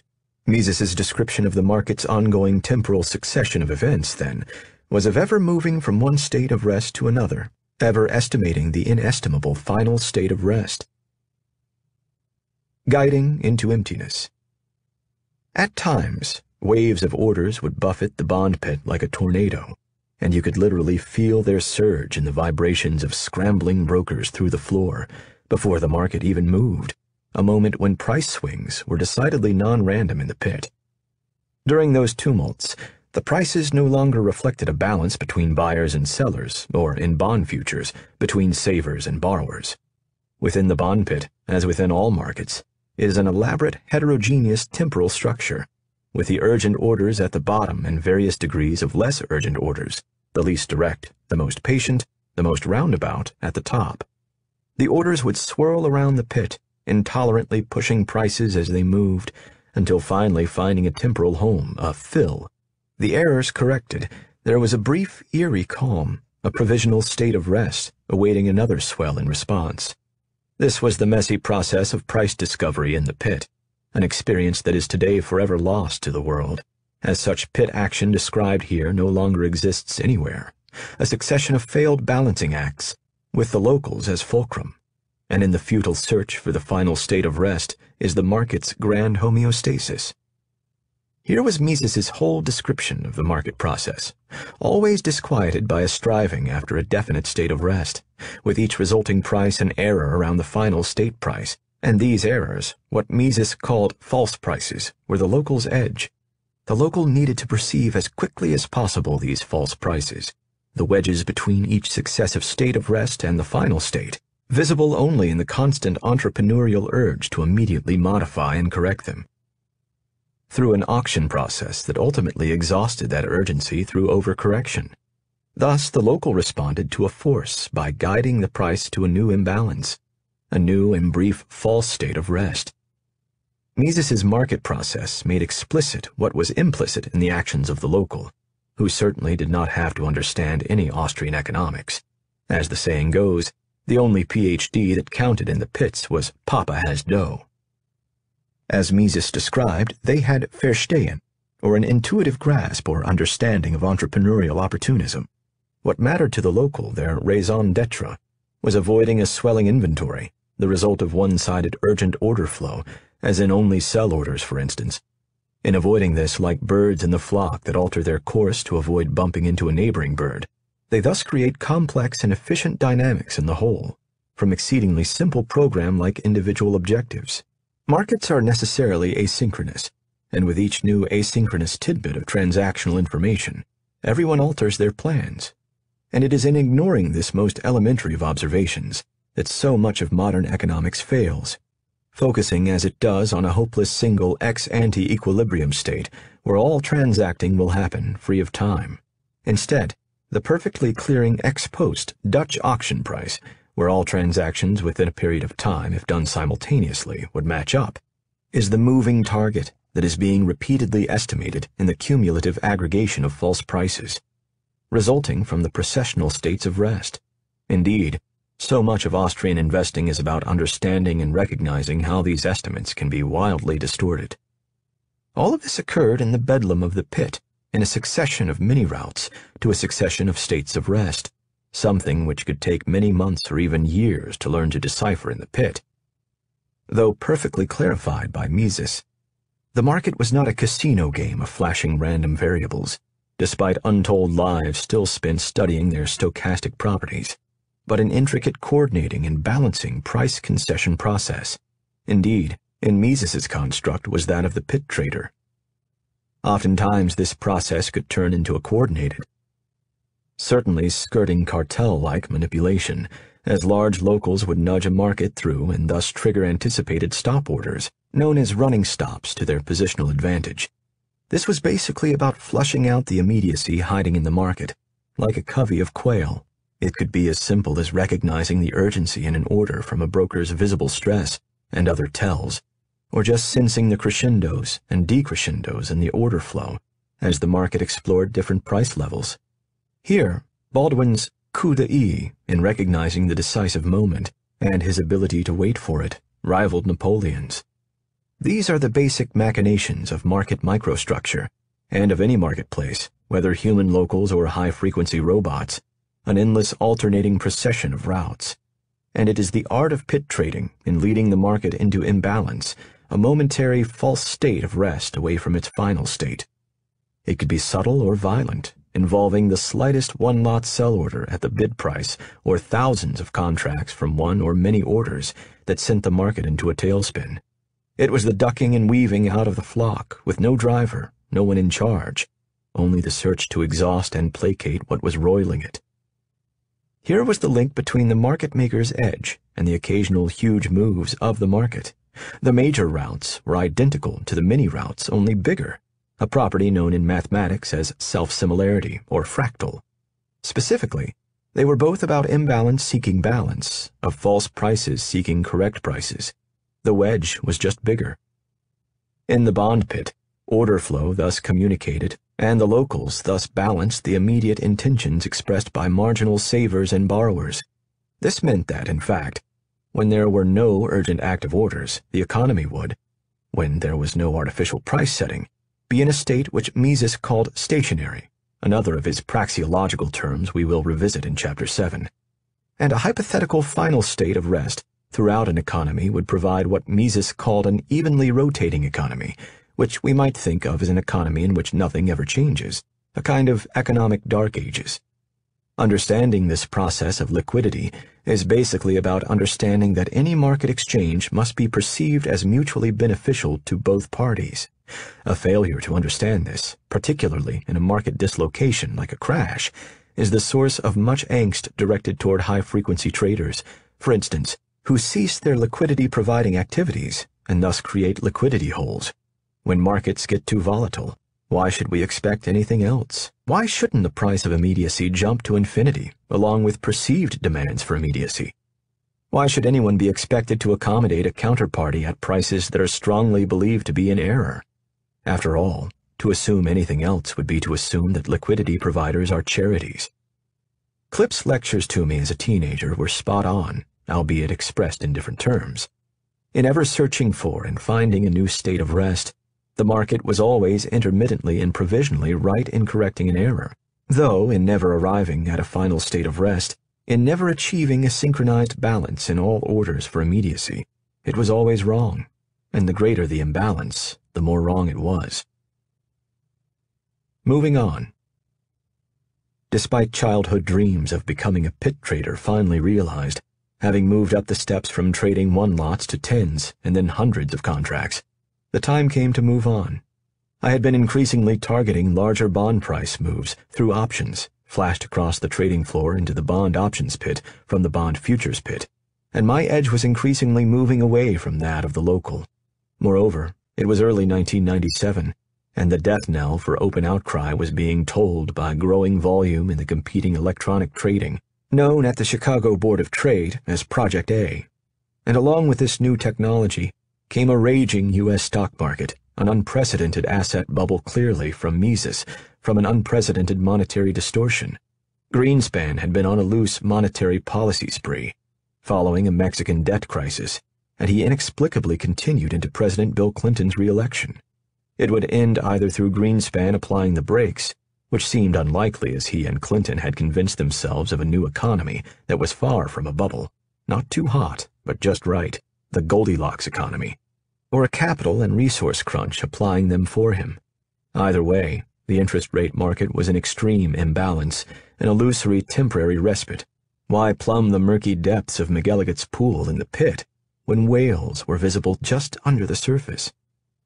I moved to Wall Street to become a proprietary trader at a primary government bond dealer, an investment house that participates directly in Federal Reserve transactions and Treasury auctions, and moved from bond futures and options to my new specialty, mid-curve options on Eurodollar futures, or short-term options expiring in less than a year, on forward 3-month LIBOR contracts expiring in more than a year. Naturally, The premiums for these options were then very low, and owning them allowed me to acquire a favorable position in the Eurodollar futures once the market woke up. It was just like being back in the pit. Option contracts are a means of gaining immediacy, though conditional on a price threshold, the strike price. Owning them provides immediacy in the routes, and hedging them, what option traders call long gamma hedging, can often pay for that privilege, and then some, by providing liquidity in the pit, thus earning back the price of immediacy. It was the perfect setup for an Austrian play. What quickly became clear, however, was that the significance of the trade wasn't predominantly in the hoped-for lump payout. It was in the advantage afforded by the timing of that payout. The interest rate shock I was targeting, either a surprise tightening like 1994 or a surprise easing from an inevitable credit bust, would be accompanied by a general market dislocation wherein immediacy would be in exceedingly high demand, and I would be essentially all alone in having the fresh capital to exploit it. As effective as the option trade was, it was but the prelude, an intermediate waypoint toward an even greater edge, an attack and counterattack of Twichot. In the option trade was the temporal coordination of capital with its most advantageous and opportune use. This was a chance encounter with roundabout investing, the key to Klipp's approach and paradox. Fishing most effectively by not even fishing at all, but rather by constructing a harpoon for later use, just in time for the appearance of a whale. As it turned out, the markets did not rest in 1997, nor especially in the summer of 1998. The obvious counterattack, upon booking gains in the Eurodollar options trades, was to short the freshly blown-out on-the-run, off-the-run bond spread, and as it inevitably converged, I would follow it right back to zero. This was a pure flight-to-liquidity distortion, as everyone demanded the more liquid bellwether bond over the off-the-run bond, amplified by the ill-fated hedge fund long-term capital management, paying anything to unwind that very same convergence trade. It turns out their name was most apropos, as this spread was, with certainty, a perfectly profitable long-term trade. A shame that profit was entirely usurped by the path, by their profoundly shallow depth of field. Of course, Greenspan continued his monetary distortion apace throughout the crises, which meant the insurgencies would continue. Indeed, the whales of 97 and 98 would be but a preparation for much bigger thingamajiggers to come. I joined Nassim Taleb in 1999, as he was launching Empirica Capital, a mutually obvious relationship from our shared pit trading background, and a shared view on the certainty of an eventual collapse in the then bubbly U.S. stock market. And to this day, there is no one with whom I more enjoy and benefit from sparring about tails. We called ourselves crisis hunters. We were indeed the first formalized tail protection firm ever, which we duly snagged in the 2000 equity collapse. This would be the highlight of an aggregate Empirica record that, while functioning well as a tail hedge, was the lowest return period in my career before or since, though much has been learned along the way, representing a wonderful barrier to entry as competitors come and go.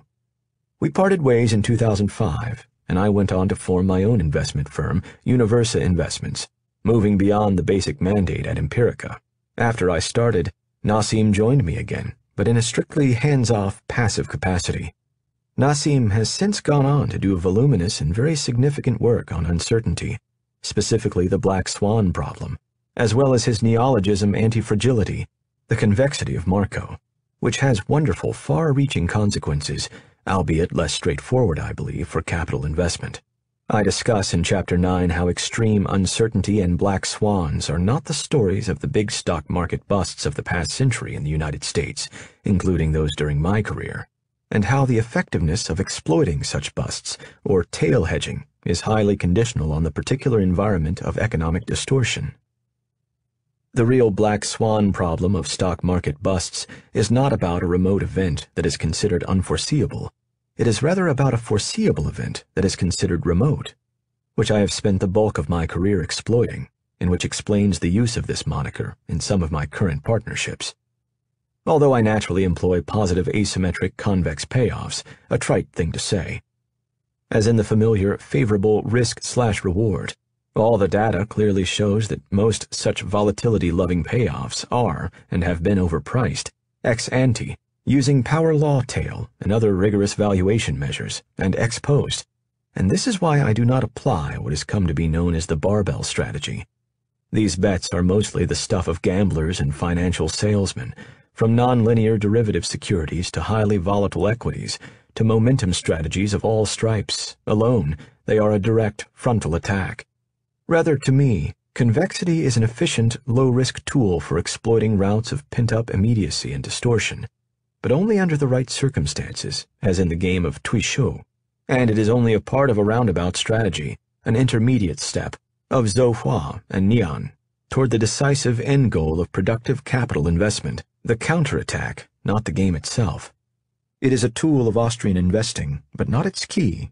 That belongs to the roundabout, a depth of field, and of course the Austrians. Today one of my old Aqua Alpha trading jackets, stained with ink and blood, is mounted on my office wall, like a skin from some Hemingway-esque safari. Draped over it is a tattered Adam Smith necktie.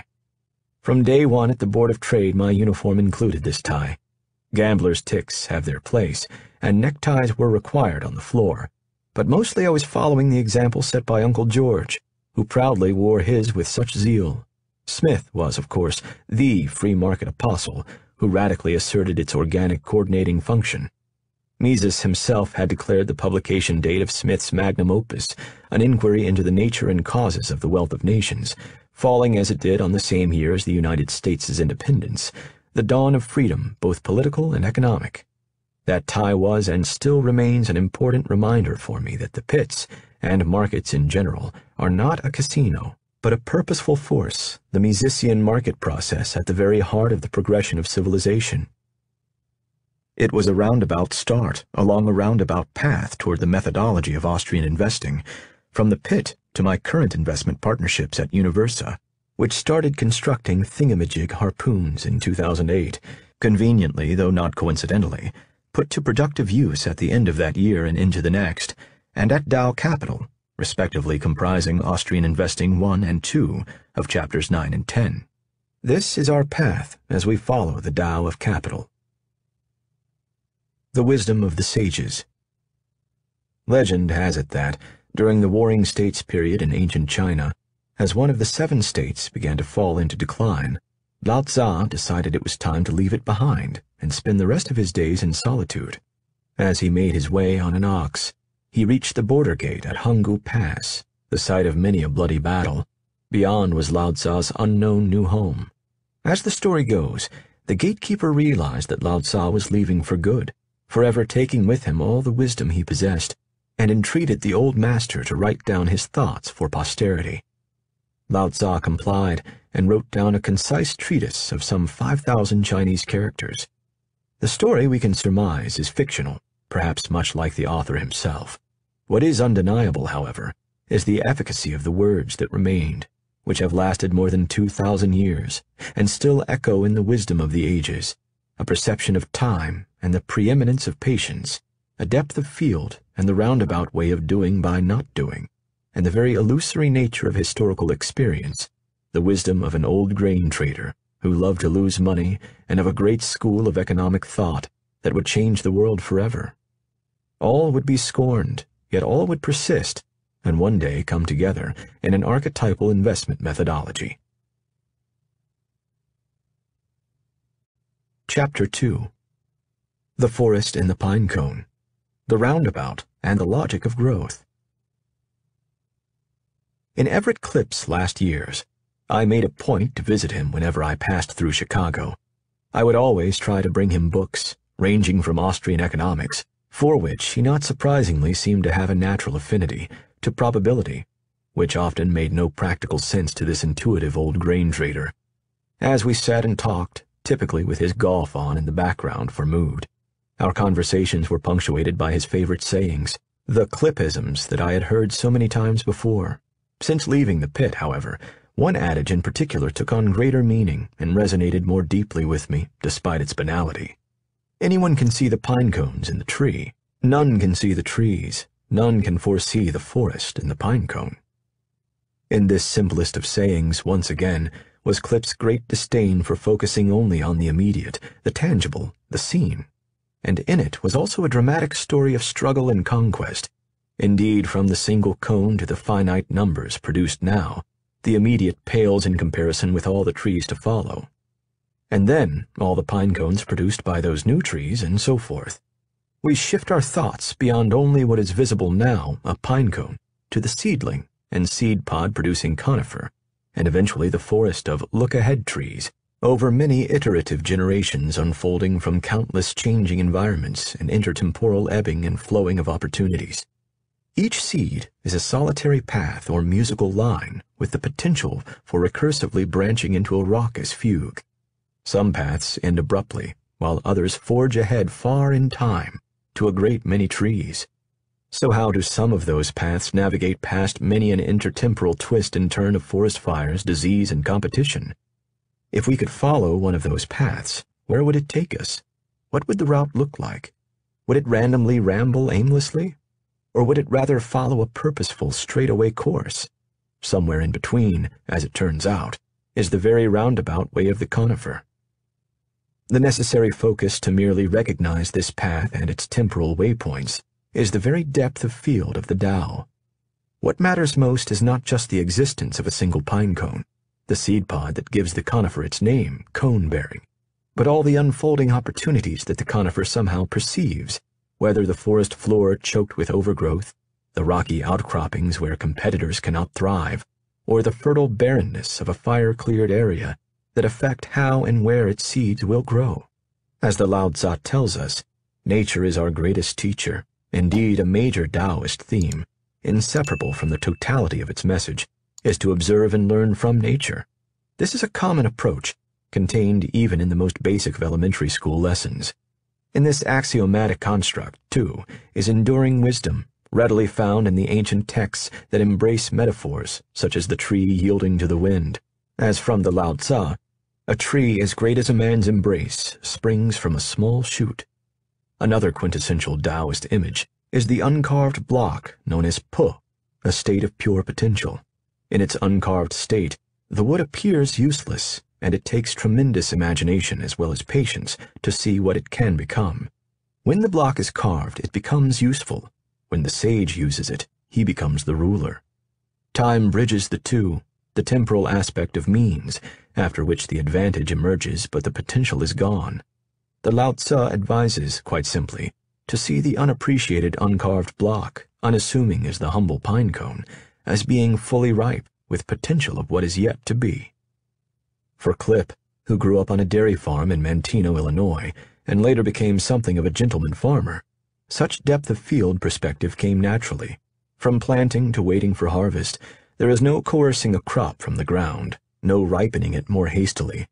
The appreciation of the potential in the uncarved block, pu, is perennial in the newly seeded field, returning with every spring. Thus, the intertemporal positioning of fields, such as through crop and pasture rotation, has always been central to the strategy of farming. Moreover, there is no better reflection of the collective agrarian understanding of waiting for the opportune moment for decisive action than the adage, "Make hay while the sun shines." The temporal is embedded in the farmer's field, as expressed by no less than the great German writer Johann Wolfgang von Goethe in one of his most familiar couplets, which became his motto and appeared in the first edition of his novel Wilhelm Meisters Wanderjager. Mein Erbteil wie herrlich, weit und breit. Die Zeit ist mein Besitz. Mein Acker ist die Zeit. My inheritance, how lordly, wide and fair. Time is my fair seed field. To time I'm heir. With Klipp's imagery of the pine cone, the conifer becomes emblematic, an evocative trope for the Tao of capital, and a pedagogical tool to better understand our archetypal roundabout strategy. We follow the example of the sages of the great Daoists' texts, who observed nature and drew from experiences, and tended to use mediums of image, historical allusion, and analogy to express complex ideas, theories, and concepts. As sinologist Roger Ames observed, what constitutes evidence and makes things clear in the text is often an effectively focused image, not a theory, an inexpressible and intimidable experience, not an argument, an evocative metaphor, not a logically demonstrated truth. The role of image, therefore, is as a vehicle for conveying knowledge and wisdom, while remaining subordinate to them, so that once a certain meaning or sense has been conveyed, the linguistic tools themselves no longer matter. Thus, we are not merely learning about the growth of conifers and how they opportunistically exploit available resources. We see beyond the forest and the trees to the fundamental and universal lessons they contain. We look to the conifer and its logic of growth, and we learn from one of the truly great success stories of natural history. Through its adaptive strategy that has allowed it to survive over hundreds of millions of years, the patient and persistent conifer teaches us that it is far better to avoid direct head-on competition for scarce resources and, instead, to pursue the roundabout path toward an intermediate step that leads to its eventual position of advantage. The forest and the tree. Among the conifers are the oldest species on the planet, known collectively as gymnosperms, meaning naked seeds, which first appeared some 300 million years ago and literally covered the earth by the time the dinosaurs took their first steps. Conifers are arguably the most successful members of the kingdom Plantae, and rank among the most enduring of all living things on earth, along with such other hoary examples as cockroaches and ferns. 8 families of early conifers still exist, including the Pinacei family of pine, cedar, hemlock, spruce, and fir, with a fossil record dating back to the Cretaceous period, 150 million to 65 million years ago. During the Jurassic and early Cretaceous periods, 200 million to 150 million years ago, herbivorous dinosaurs, the likes of stegosaurs and sauropods, fed on conifers. Given their voracious appetites, these predators opened up large areas of fertile land, which had long been dominated by the conifers, to an emerging competitor, the flowering angiosperm, meaning covered seeds. After that, the world of the conifers was never the same. By the end of the Cretaceous period, the angiosperms had staged an impressive rout of the conifers, such that, 65 million years ago, 9 out of every 10 vascular plant species were angiosperms. Today, angiosperms continue to dominate with plant life that spans some 250,000 varieties, from grasses to trees, among them the deciduous maple, oak, ash, birch, and willow. With advantages from fast growth to more efficient reproduction with the help of insects, which are attracted to the angiosperm's flowers, their signature trait, angiosperms have used their prolific and rapid colonization wherever and whenever possible to gain an upper hand over the conifers from which, no doubt, many descended. As a result, conifers are largely absent, for example, from lowland tropical and subtropical forests because angiosperms can outcompete them in such temperate environments through faster seedling growth. Yet, in certain times and places, conifers not only reach the development threshold needed to thrive, but can outgrow and outlive their angiosperm competitors. As Figure 2.1 in the downloadable PDF shows, the conifers change their pace of growth in a deceptive coniferous change-up. The growth rate of conifers in general lags that of the faster-growing angiosperms through the early phase of life. In fact, this is a highly calculated move, as it were, as conifers fall behind early on because they are assembling their assets, developing strong roots and thick bark, which allow them to become very efficient in resource use and to enjoy often impressive lifespans. This also means that, over time, as the graph shows, the longer-living conifers can overtake angiosperms in biomass and height. The needled conifers may lack some of the internal efficiencies of the broad-leaved angiosperms, such as in vascular fluid conduction. Nonetheless, conifers manage to be more productive than angiosperms, thanks to an edge that comes from their very roundaboutness. The slow accumulation of total surface of foliage. The evergreen conifer keeps several seasons of leaf growth. Its needles last for multiple years, compared to the annual shedding of deciduous leaves, which eventually surpass even the most profuse angiosperm in total leaf surface area. For conifers, growth is a patient process that takes tenacity and grit, and most successful with, and even requiring a roundabout strategy with slow early stages that create the structure for subsequent fast and efficient development. The conifer's progress exhibits the teleology of purposeful behavior that shows a goal-oriented mechanism in action from their adaptation as they retreat to the rocks as the means toward an end. In other words, conifers pay now for productivity gains later. In building efficiencies, they aim first toward means, step 1, whereas the angiosperms in their immediate fast growth aim straight toward ends, the final step. Such purposeful indirectness, focused on means to the attainment of a desired end, does not occur just within the growth of a single conifer. It also governs the growth patterns of conifer stands within the forest. Of course, my intention is not to infer that conifers are capable of cognition. Their strategy is but an optimized product of evolutionary adaptations. In order to better their overall chances of survival, conifers cede to their competitors the immediate advantage in the most obvious areas, so that they can seed more opportunistically and effectively later on. For their nourishment and survival, conifers do not head directly to the source. Rather, like Robinson Crusoe, they first head in the opposite direction, away from the sea of fish and fertile soils, towards an interim step, in order to make a more effective and successful move to the source later on. To more fully appreciate the importance of this strategy, favoring the intermediate over the immediate, the circuitous over the direct, with metaphoric lessons for investors, we must first understand just how deadly the head-on clash can be. The slow seedling. Interaction is a law of nature. When conifers and angiosperms grow in the same area, that interaction intensifies. In the local forest, amid a tangle of sunlight-hogging broad-leaved angiosperms, there is a riot of competition for scarce resources such as water, soil, and sunlight. In a direct clash for dominance, particularly in the most fertile, hospitable areas, the odds are usually stacked against the conifer, a continuous replay of the battle that dates back to the Cretaceous period. So what are their tactics? How do the two species compete? For many years, it had been assumed that competition between angiosperms and conifers occurred mostly at a later stage of development, when a canopy was created as branches from adult trees overlapped.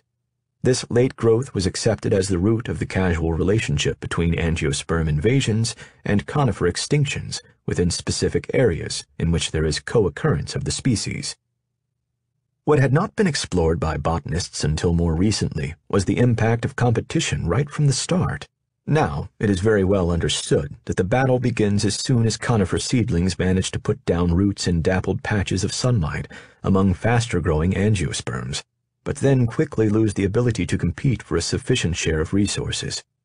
The more densely populated a forested area, the more individual growth and performance become negatively impacted, with competitive effects that include the number and size of neighboring plants and their proximity to each other.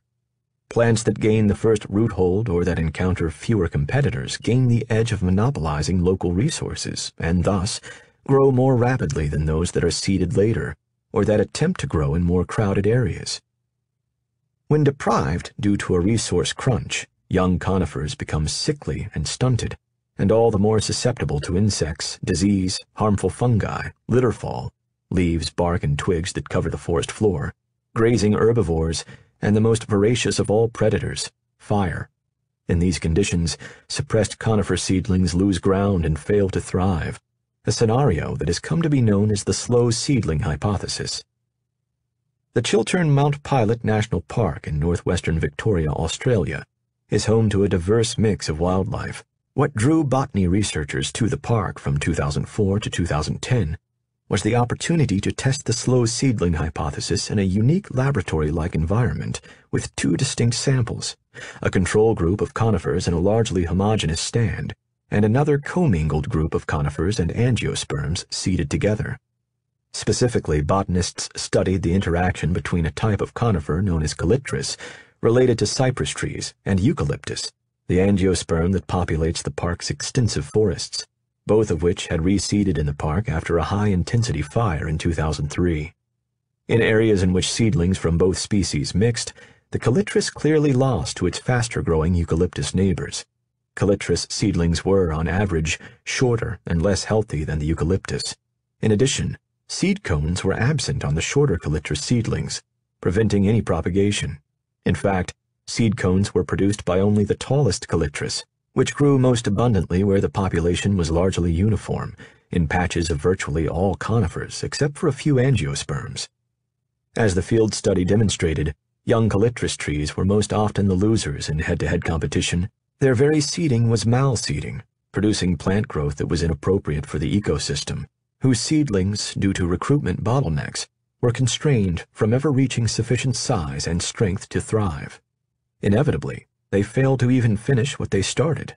Stunted growth meant it took longer, if it occurred at all, for these young trees to hit the threshold beyond which they developed some fire defense mechanisms. In some conifers, such traits include thicker bark and the ability to self-prune by shedding lower branches as they grow higher foliage to create a canopy. When small conifers do not thrive, they can fall victim to even low-intensity grass fires that would not do much damage to a more mature tree, but which will scorch and burn seedlings that have not topped above the high grass. Wildfire and resource reallocation. In the forest, the commingling of aggressive angiosperms and suppressed conifers results in an overgrown tinderbox, especially vulnerable to a spark such as a lightning strike, or, as we might say, this is evidence of malinvestment that occurs unnaturally in the forest economy, where fire suppression is practiced, and the need for available resources to be reallocated to healthier growth. It is not the deadwood, not just the accumulation of a network of otherwise many small fires into one big one, the rationale that is cliché among the complexity types. Rather, it is artificial change in the ecosystem and the temporal structure of its growth patterns, a wearing out without replacement that makes the forest prone to fire. The failure of live trees to thrive and the forest's failure to adapt as a result of internal competition produce unhealthy, unwarranted, and unsustainable growth that upsets the balance of the system. Fire suppression leads to distortion as malinvestment continues, causing extensive overgrowth, as if there were more available resources than there really are. The forester fools the forest into reacting to a more benign, resource-laden environment for growth.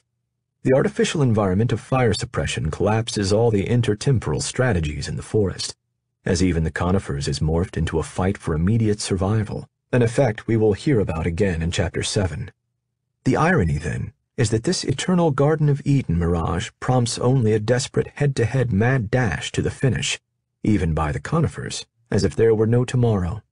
Yet even then distortion will eventually be corrected as the system seeks homeostasis, the topic of Chapter 8.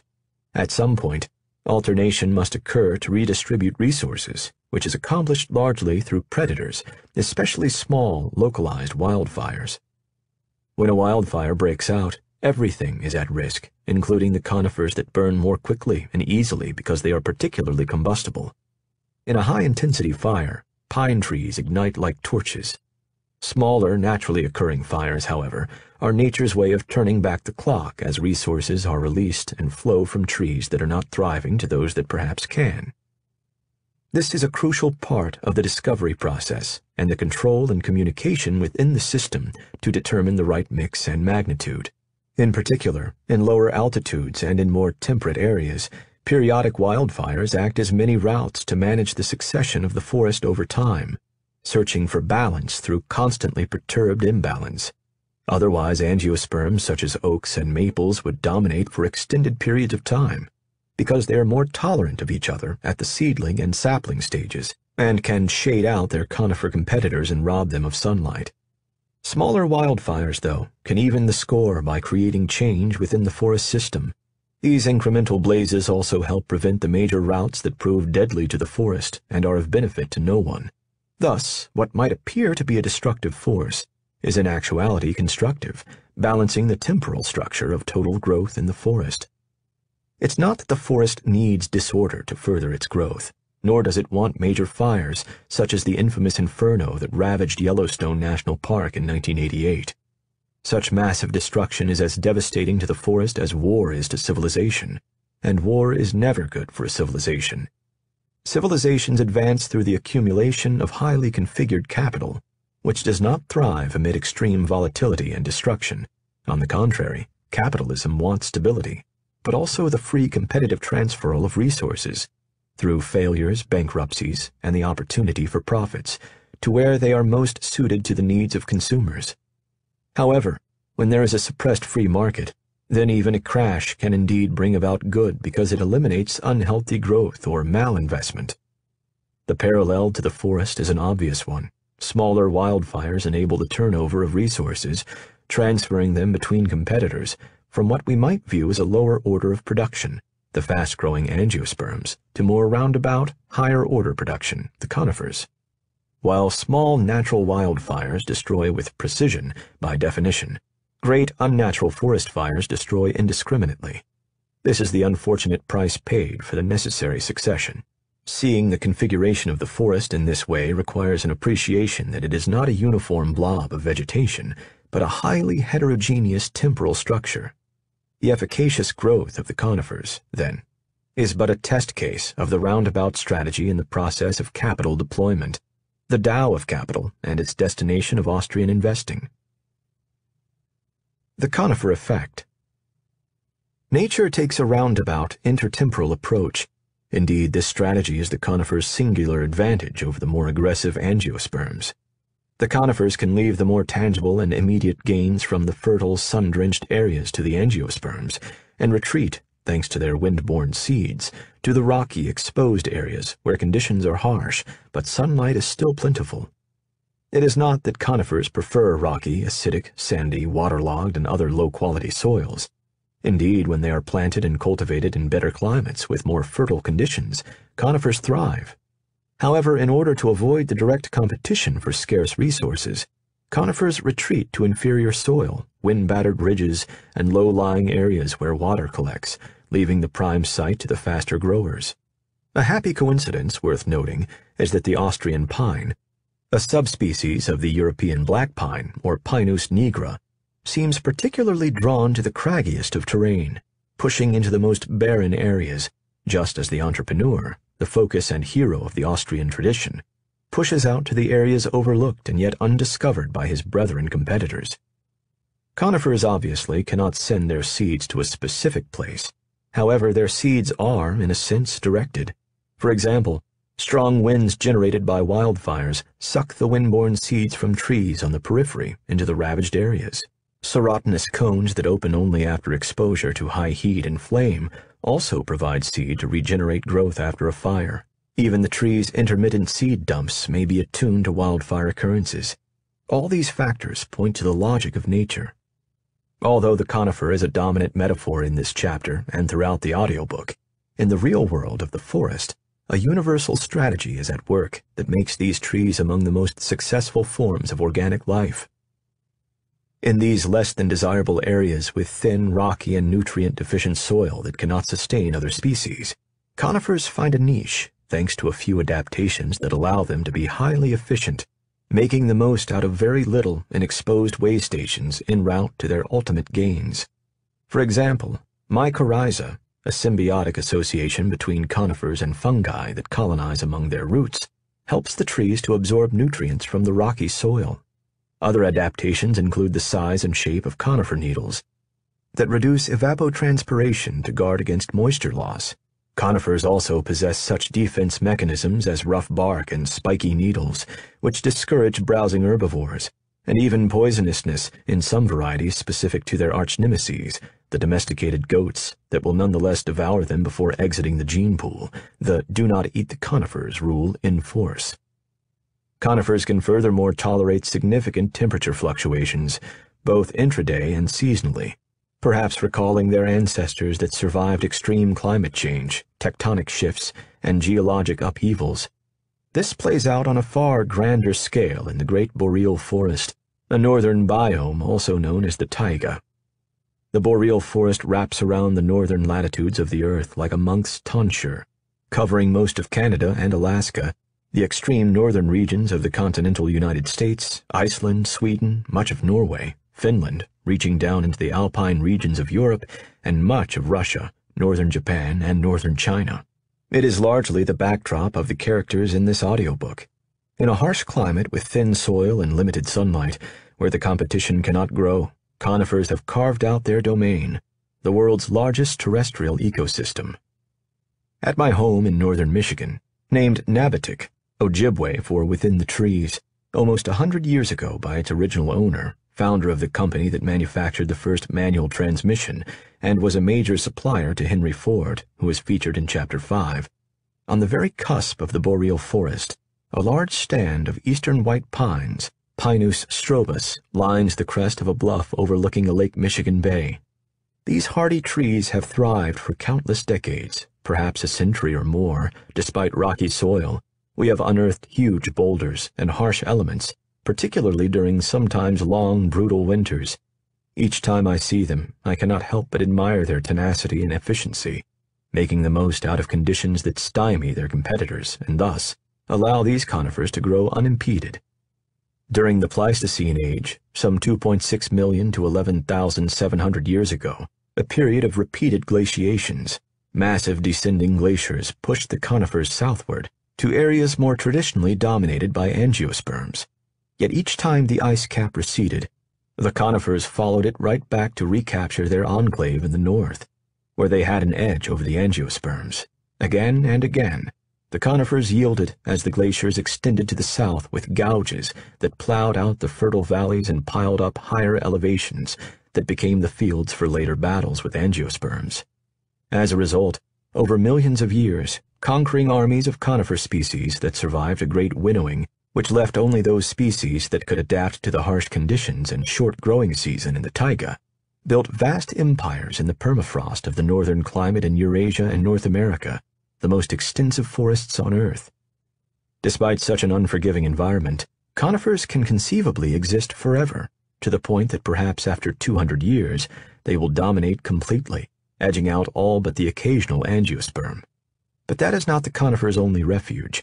Outside of boreal and high-elevation montane regions, islands of conifers can even grow among a sea of angiosperms by taking advantage of pockets of poor soil or other spaces with unfavorable growing conditions. The story, however, does not end there. It does not matter where one tree grows or what happens with one pinecone, which, as Klipp reminds us, is all that we can see. Rather, we focus on what none can see, a roundabout strategy unfolding intertemporally in the forest, through the reallocation of scarce available resources. Conifers are soft, highly flammable, highly fragile, but in their roundabout intertemporal strategy, in gaining by losing, they are strong. Here again we see our two-step process, a strategy of intermediate objectives attained by a group of individual trees in pursuit of an edge, an eventual gain for the species. The conifer's indirect growth mirrors a central evolutionary mechanism of mate selection, in which the desirable objective sought is not for the direct material advantage of the parent, but rather to improve the fitness of the offspring. Indeed, conifers may be among the most indirect in all of nature when they forego direct material advantage by growing on the rocks, so that, following an intergenerational strategy, they might survive the competition and predators, especially fire, and thus enable their offspring to one day take advantage of better growing conditions post-wildfire. In fact, given the long history of conifers' evolution, the adaptations and genetic mutations that have enabled them to survive and thrive in the most desolate areas have been ultimately focused on progeny, the untold generations in the future, which one day will gain the advantage during the succession of the forest and seed in the choicest of fertile areas. Thus it is the way of the conifer to forego the need for immediacy, the present state, and instead prepare for the counter route. As the Lao Tzu states, that which shrinks must first expand, that which fails must first be strong, that which is cast down must first be raised. Before receiving, there must be giving. As Ames and David Hall wrote, the moon that has waxed full will eventually wane. The stand of cypress that has grown old will gradually be renewed. As nature shows us, that which can be defined as a singular, isolated event is not the focus, but rather what occurs within the context of a process. Here, too, the conifer blazes a trail for the Tao of capital, insight into the wholeness of the process that we discern in nature, where everything in due course gives rise to its opposite, can be instructive in guiding the human experience. For the conifers, their roundabout strategy allows them to withdraw to inhospitable places, all the while producing innumerable pine cones loaded with seeds that can be expediently dispersed by the wind to other remote areas, giving rise to a phalanx of patient, long-living warriors awaiting the next rout in the ongoing battle between conifers and angiosperms. Longevity among the conifers can reach some impressive extremes. It should come as no surprise that conifers are among the world's oldest known living things, along with some 250-million-year-old bacteria found in a kind of suspended animation in ancient sea salt beneath Carlsbad, New Mexico, and a patch of submerged seagrass that is an estimated 80,000 to 200,000 years old. Nor should we expect to find these conifers anywhere except in harsh conditions that provide refuge, reduce competition, and eliminate overgrowth that makes trees susceptible to fire. In tundra-like conditions in northern Sweden, where angiosperms cannot grow, lives an ancient Norway spruce that has thrived there for an unbelievable 9,550 years, dating back to the last ice age. In actuality, it is the root system that has grown for nearly 10 millennia, while the trees that sprout from these roots are considerably more recent, evident of a very efficient temporal structure. This living relic is a testament to the adaptability and longevity of the conifer, not only out-surviving its nearest competitors, but nearly everything else on the planet as well. Other long-lived conifers include a stand of Alaskan yellow cedar on Vancouver Island, which has been growing for more than 4,000 years. In mountainous regions of California, Nevada, and Utah, the Great Basin bristlecone pine lives up to its scientific name of Pinus longeva, literally ancient pine, with one particular specimen called the Methuselah tree in the White Mountains of California that is an estimated 4,800 years old. The coast redwoods of the Pacific Northwest include some that are more than 2,000 years old. Outside the window of my study in Los Angeles and lining my street, giant coast redwoods, many with a girth greater than my arms can span, provide a visible symbol and reminder of the universality of the roundabout strategy. And when such notable reminders abound, how has California so emphatically disparaged its roundabout industrial past? While conifers growing on the rocks may appear to be nature's outcasts, theirs is truly the false humility of the Daoist manipulator sage. They withdraw to where others cannot go, and then act when conditions suddenly shift and an opportune moment arises, such as after a wildfire. Then we can see the Wei Wu Wei, or what we might call here seeding by not seeding, of the conifers. By growing on the rocks, they avoid malseeding in the fertile areas, and thus establish a defensive position that in time becomes an offensive vantage point from which they can disperse seeds to be windborne to the fire-cleared areas, the same fertile ground from which they originally retreated. In nature's demonstration of tuishou, or push hands, conifers pose no resistance to the angiosperms in the obvious fertile places, yielding to the route that seeds them up into the craggy, isolated places. But when the angiosperms extend too far and produce dense overgrowth that leads to wildfires, the conifer follows them back, dumping their seeds on the newly vacated ground. As the ground cools, conifer seeds from cones that survive the heat and flames begin to germinate in soil that has been enriched by nutrients released by the fire, and are soon joined by seeds blown by the wind from trees on the periphery and growing in the rocky, isolated areas beyond the reach of the fire. A few species of conifer produce resin-coated serotinous cones that open only during a forest fire, the greatest fire opportunists of them all. For example, the lodgepole pine is a particularly prolific seed producer with serotinous cones that are retained in the canopy for many years. Mature trees may hold well over 1,000 closed cones, and the amount of stored seed may number in the millions per hectare. In this scenario of forested schadenfreude, fire is friend, not foe, to the patient conifer, nature's greatest opportunist. Although some angiosperms will also move into the cleared area and spring up quickly, conifers can often gain a roothold over this initial competition and, in time, develop into a largely homogeneous forested stand. Thus, as biologist and conifer expert Alyos Faryan wrote, "It is the nature of the conifers to outlive their neighbors and occupy their living space. The very strategy of their growth exploits opportunities brought about by shifting ecology, climate, and the system's mechanism of adaptation through internal adjustment and discovery in pursuit of homeostasis. Along the Porcupine River in Alaska, it is water, not fire, that creates opportunities for the conifers to spread. The slow, meandering river cuts back the forest on the outer bends, and then deposits the sand, gravel, and clay on the inner bends, new soil for new growth. Fast-growing willows and poplars may seed first along the river, but eventually spruce trees native to the area make their way into the new ground. It is not that the climate is disadvantageous to the angiosperms. Rather, a slower rate of seedling establishment and growth results in favorable timing for the spruce, enabling these conifers to eventually gain an edge in the forest succession. The longer they live and the more numerous they become, The spruce alter the conditions of light and soil in their favor and thus become dominant.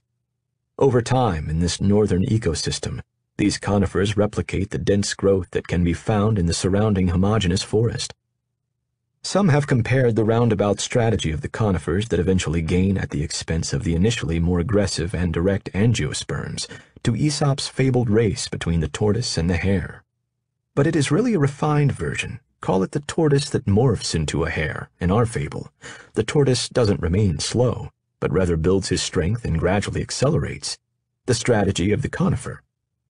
An impressive example can be found among the giant sequoias of California that experience an increased rate of growth even after maturing to towering heights, over 200 feet, compared to much younger trees in the species. Another apt image is found in the Lao Tzu, reminding us once again that soft and weak vanquish hard and strong with a highest efficacy that is like water. It is because water benefits everything, yet vies to dwell in places loathed by the crowd, that it comes nearest to proper waymaking. In dwelling, the question is where is the right place? The logic of growth. As we have seen, it is not that the forest would somehow be better off with only conifers and no angiosperms. Rather, a give and take, a search and discovery process, an adapted alertness to opportunities, and always emanating from the imbalances of states of rest, must be allowed to unfold naturally in order to create the most efficient balance of available resources between them. In the forest system, advantages are not static, but emerge and change with time. Within parts of an established forest, angiosperms may take over for a certain period, while conifers become roundabout, thus losing and bearing the cost in the immediate of giving up the fertile, more desirable places, loving to lose, hating to win. Then wildfires or other disturbances stop the angiosperm's lead in the race, creating openings for the opportunist conifers, gaining by losing, followed eventually by even more sprinting angiosperms. In the alternation of the flow of resources as the ecosystem discovers the right mix over time, there is a logic of growth. Maladjustments result in a world of change. Indeed, they lead naturally to that very change, setting in motion forces that will eventually eliminate and correct them. In the forest, maladjustments, overgrowth, susceptibility to predators, presage change in the system. Alternation in the search for balance is the rule of nature, neither order nor disorder, which we can grasp only by seeing the entire process with its many interconnected intermediate steps. The conifer's faster and more efficient later stage growth is a tremendous productivity advantage, and it would be perhaps insurmountable were it not for the angiosperm's equally potent counteracting check, a progressive tax, as it were, on the time it takes the conifers to reach that later stage. In the productivity of the conifer's roundaboutness, of efficiencies gained at the expense of the immediate, is the logic of growth for the forest. Its realization is in the forest's succession, which rewards the waiting game. Nature's progress, her secret, is in her depth of field, implied in the roundabout path of the conifer, the directional choices that lead right in order to proceed more effectively left. Through this pedagogy from an ancient tree, we best build our understanding of this central roundabout strategy, a universal lesson taking us from the boreal forests to, as we will hear, the canonical military strategists stretching across 20 centuries from China to Prussia, and leading us to the great economic thinkers of late 19th century Austria. But perhaps it will still be in the conifer that we see it at its most poignant, in the simple pinecone and the forest yet to be. Chapter 3. Sure.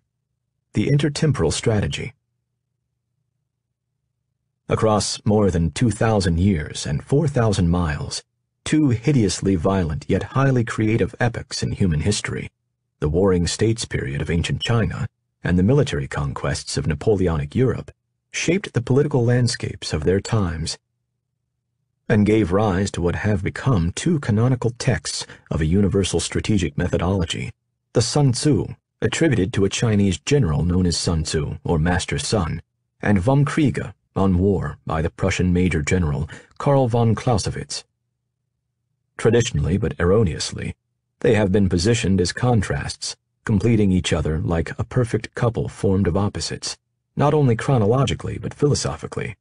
Vom Kriege has been typically viewed, particularly by its most vehement critic, English military historian Sir Basil Henry Liddell Hart, as advocating total war waged through the most deadly means of direct confrontation, while the Sun Tzu avoids destructive clashes whenever possible, and instead subdues the enemy through indirect means, such as manipulation and deception.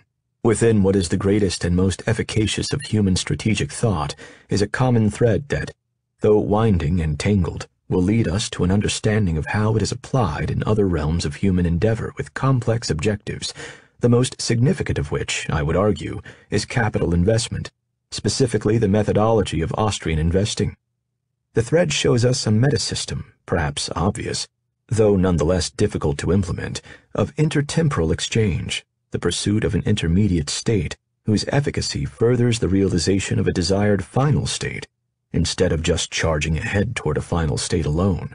Recent examinations of the two works reveal strategic commonalities between the voluminous Vom Kriege, whose meanings must be carefully extracted out of its convoluted prose, and the almost cipher-like, highly nuanced Sun Tzu. There are obvious connections. Both are about war, the deadly preoccupation of the human race, and completely anathema to the advancement of civilization, and both carry their author's unblinking realism about the bloody and destructive nature of warfare. Moreover, these two preeminent military strategists were products of their times. Neither armchair theorists nor instigators of conflict, they were nonetheless immersed in the warring culture that surrounded them. Not surprisingly, their works are required reading today at such institutions as the U.S. Military Academy at West Point. Ask any student of military strategy what languages one must know to read the classics in the original, and the answer will invariably be Chinese and German. The latter, I would also add, is singularly necessary for that of economics. Beyond these similarities, there is a deeper and far more important thread between Sun Tzu and Clausewitz. Both recognize that not all battles are decisive. Rather, it is far better to deploy the roundabout strategy, that which we have discussed thus far, of patiently achieving an intermediate position of advantage, the teleology of efficacious means toward realizing an eventual final objective. Clausewitz used the framework of Ziel, Mittel und Zweck, a strategically circuitous path from the intermediate aim, Ziel, of subordinate commanders as the means, Mittel, for the strategists to obtain the ultimate end, Zweck. Sun Tzu employed the same intertemporal approach, indirect now in order to be direct later, summed up in a single word, sure, by which the wise general gained a strategic advantage over his enemy, intervening upstream before the conflict unfolds, and thus without having to join serious battle subsequently, as a means of ending and even avoiding battle. As the Sun Tzu states, to win 100 victories in 100 battles is not the highest excellence. The highest excellence is to subdue the enemy's army without fighting at all. Ambiguous and imprecise, sure, pronounced like the affirmative sure, has no formulaic translation into English, but rather is defined with a cluster of meanings. Among them are potential, disposition, configuration, influence, and most important to the military theorist, strategic advantage, which can be extended to positional advantage or advantageous deployment. We might call it cultivating the influence of the present on the future. These multiple definitions are not choices from which to pick and choose, but rather parts of a much larger, complex whole. The etymology of the Chinese logogram for sure is a pairing of what is thought to be a hand holding an object, meaning to sow, to plant, to cultivate, including the cultivation of artistic talents and skills, and in some interpretations what is held is seen as a clod of earth, indicating something being put in position, with that of force or li.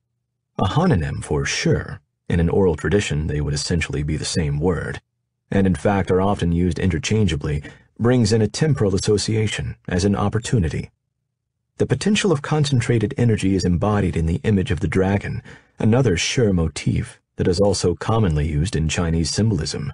As sure imagery, the dragon dynamically and strategically morphs from water creature to sky dweller, able to take a concrete form and then diffuse into misty vapors.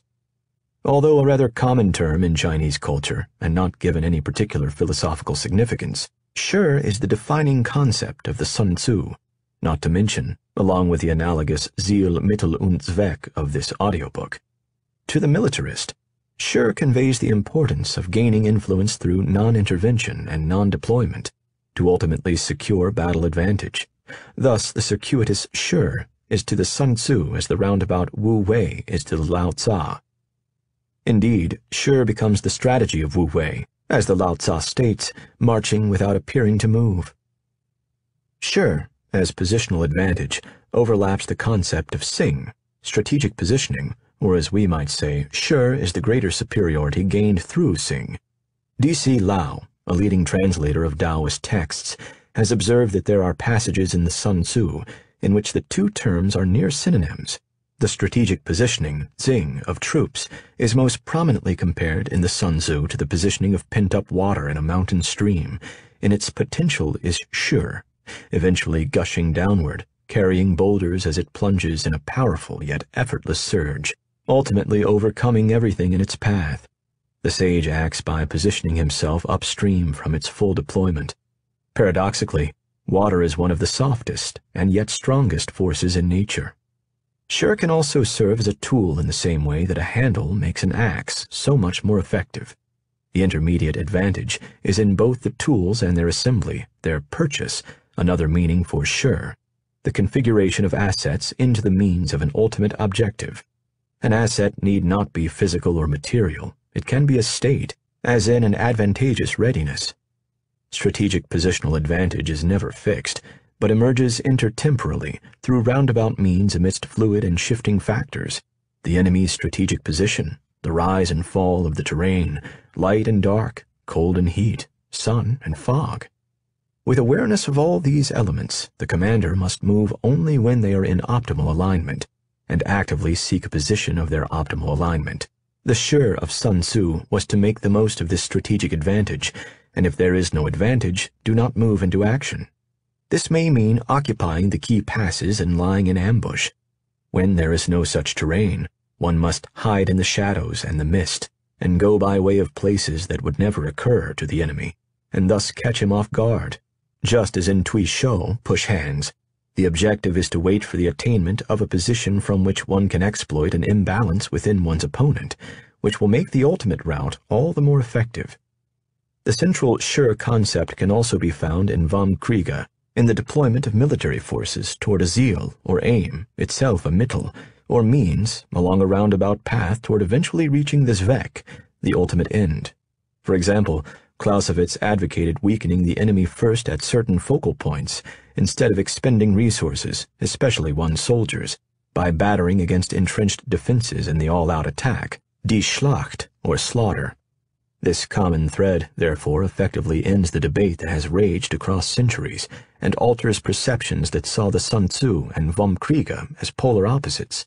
The two generals, one Chinese and one Prussian, are not philosophical opponents, but strategic doppelganger. Clausewitz, certainly the greatest of all military strategists, provides us with further clues and perspective for studying the strategy of war to glean insight into other complex human pursuits. As he wrote in Vom Kriege, "We therefore conclude that war does not belong in the realm of arts and sciences. Rather, it is part of man's social existence. War is a clash between major interests, which is resolved by bloodshed. That is the only way in which it differs from other conflicts. Rather than comparing it to art, we could more accurately compare it to commerce, which is also a conflict of human interests and activities, and it is still closer to politics, which in turn may be considered as a kind of commerce on a larger scale." The teleological means-end framework is indeed implied in the Sure approach, and there are some with a too simplistic view who would take issue with this, of accumulating upstream strategic and advantageous means, tangible and intangible, so that the final end can best be served. Thus, the overarching concepts and keywords are Sure, the very manifestation of the Tao, and its German equivalents of Ziel, Mittel und Zweck, all of which become central to the Tao of capital. To further our understanding, we must again travel back in time, first to ancient China and an era of philosophic diversity, during which emerged a Daoist general who rightly became one of the most celebrated military minds. The Tao of Sun Tzu. From Qi on the Yellow Sea to Qin on the plains to the west, 7 Chinese feudal states battled for dominion during the aptly named Warring States period, from 403 to 221 BCE. Military service became obligatory for all men, and by 300 BCE, regional warlords mobilized armies numbering in the hundreds of thousands of drafted foot soldiers. As war raged among the semi-autonomous states, traveling military strategists offered their expertise to the feudal rulers. Among those itinerant experts was said to be a general from the state of Wu, named Sun Tzu, who later became known as Sun Tzu, or Master Sun. The quintessential warrior philosopher, Sun Tzu personified his times when political survival was paramount and warfare, by necessity, became applied philosophy.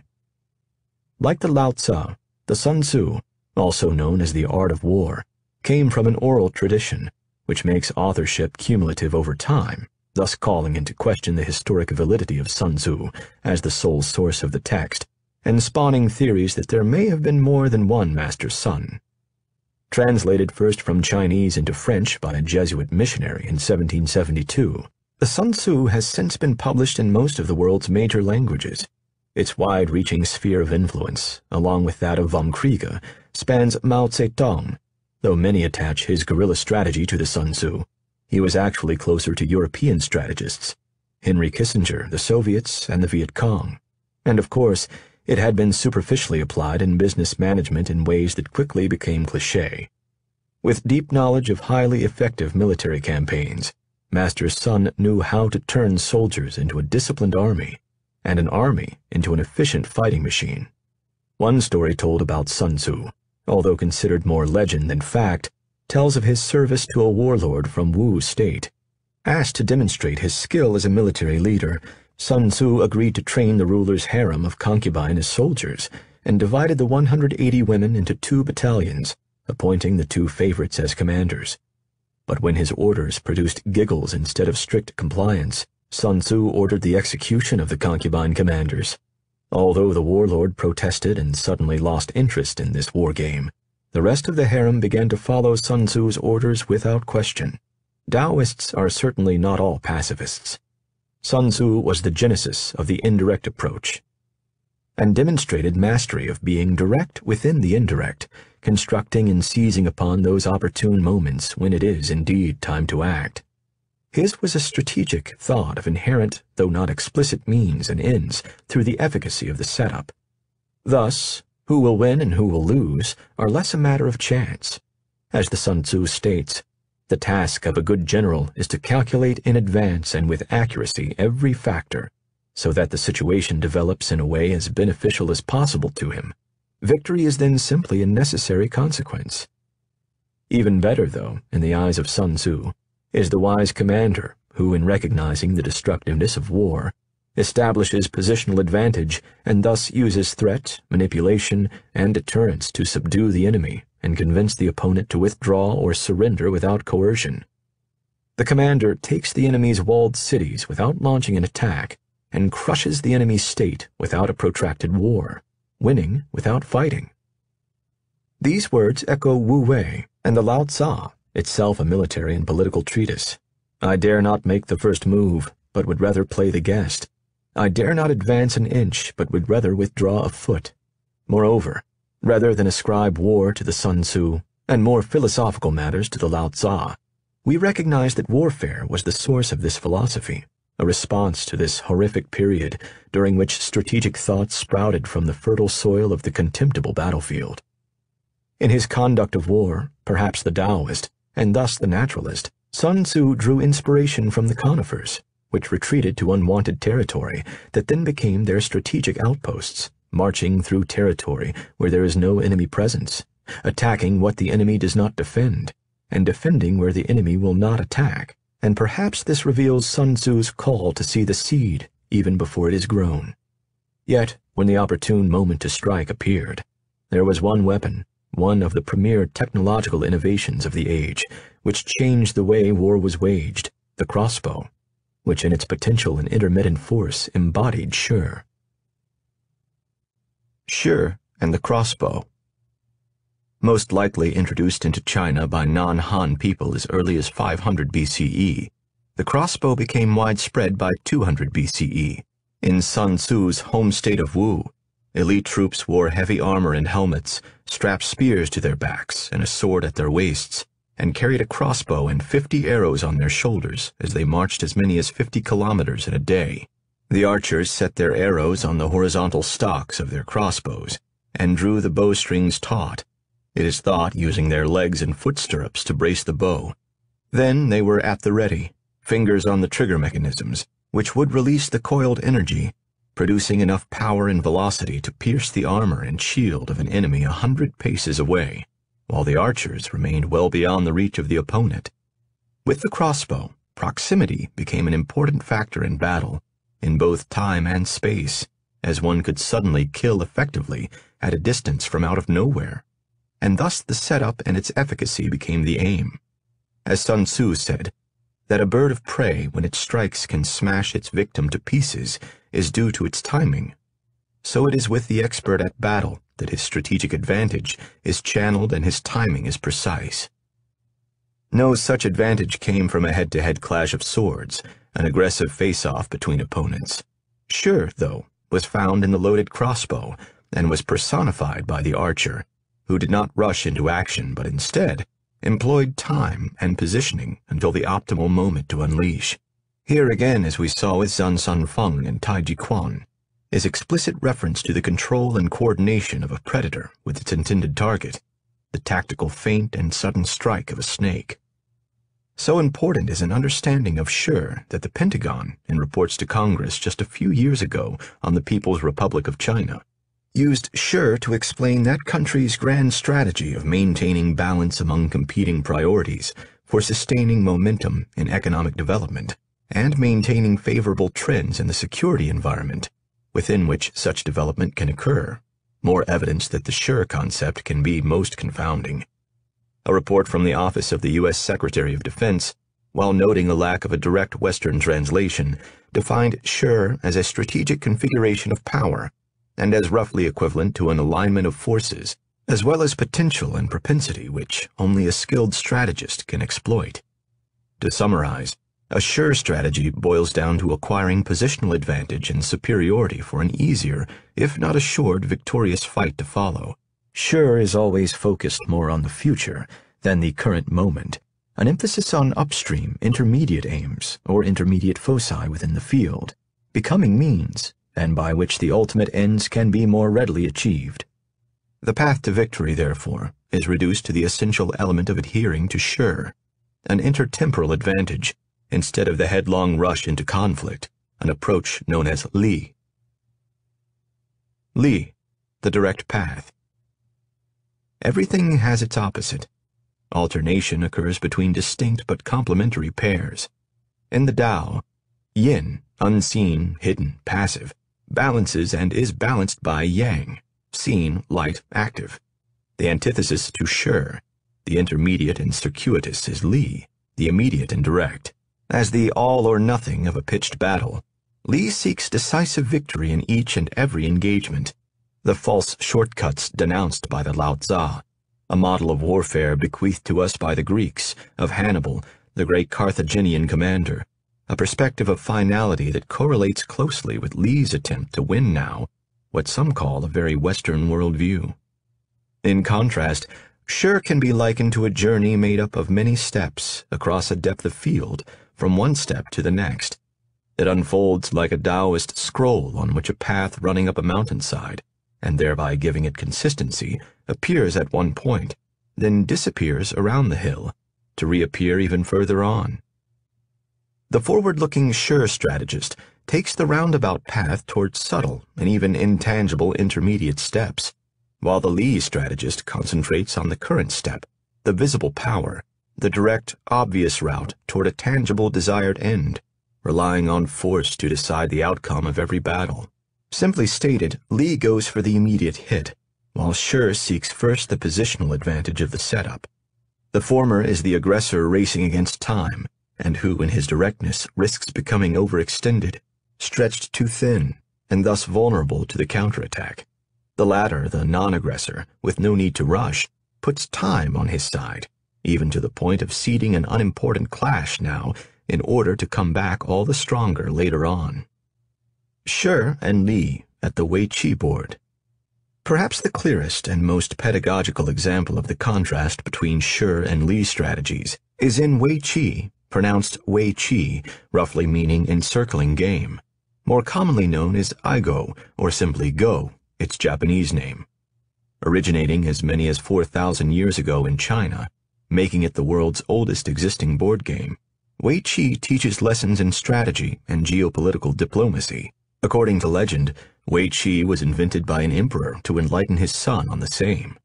Just as the Sun Tzu advocates a sure strategy to overcome an enemy gradually, enabling victory without making every battle decisive, through softness rather than through hardness.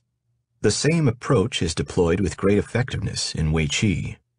Learning the game of Wei Qi instructs and practices the specific strategic and operational ideas of the Sun Tzu, and provides insight into its philosophy, stratagems, and tactics.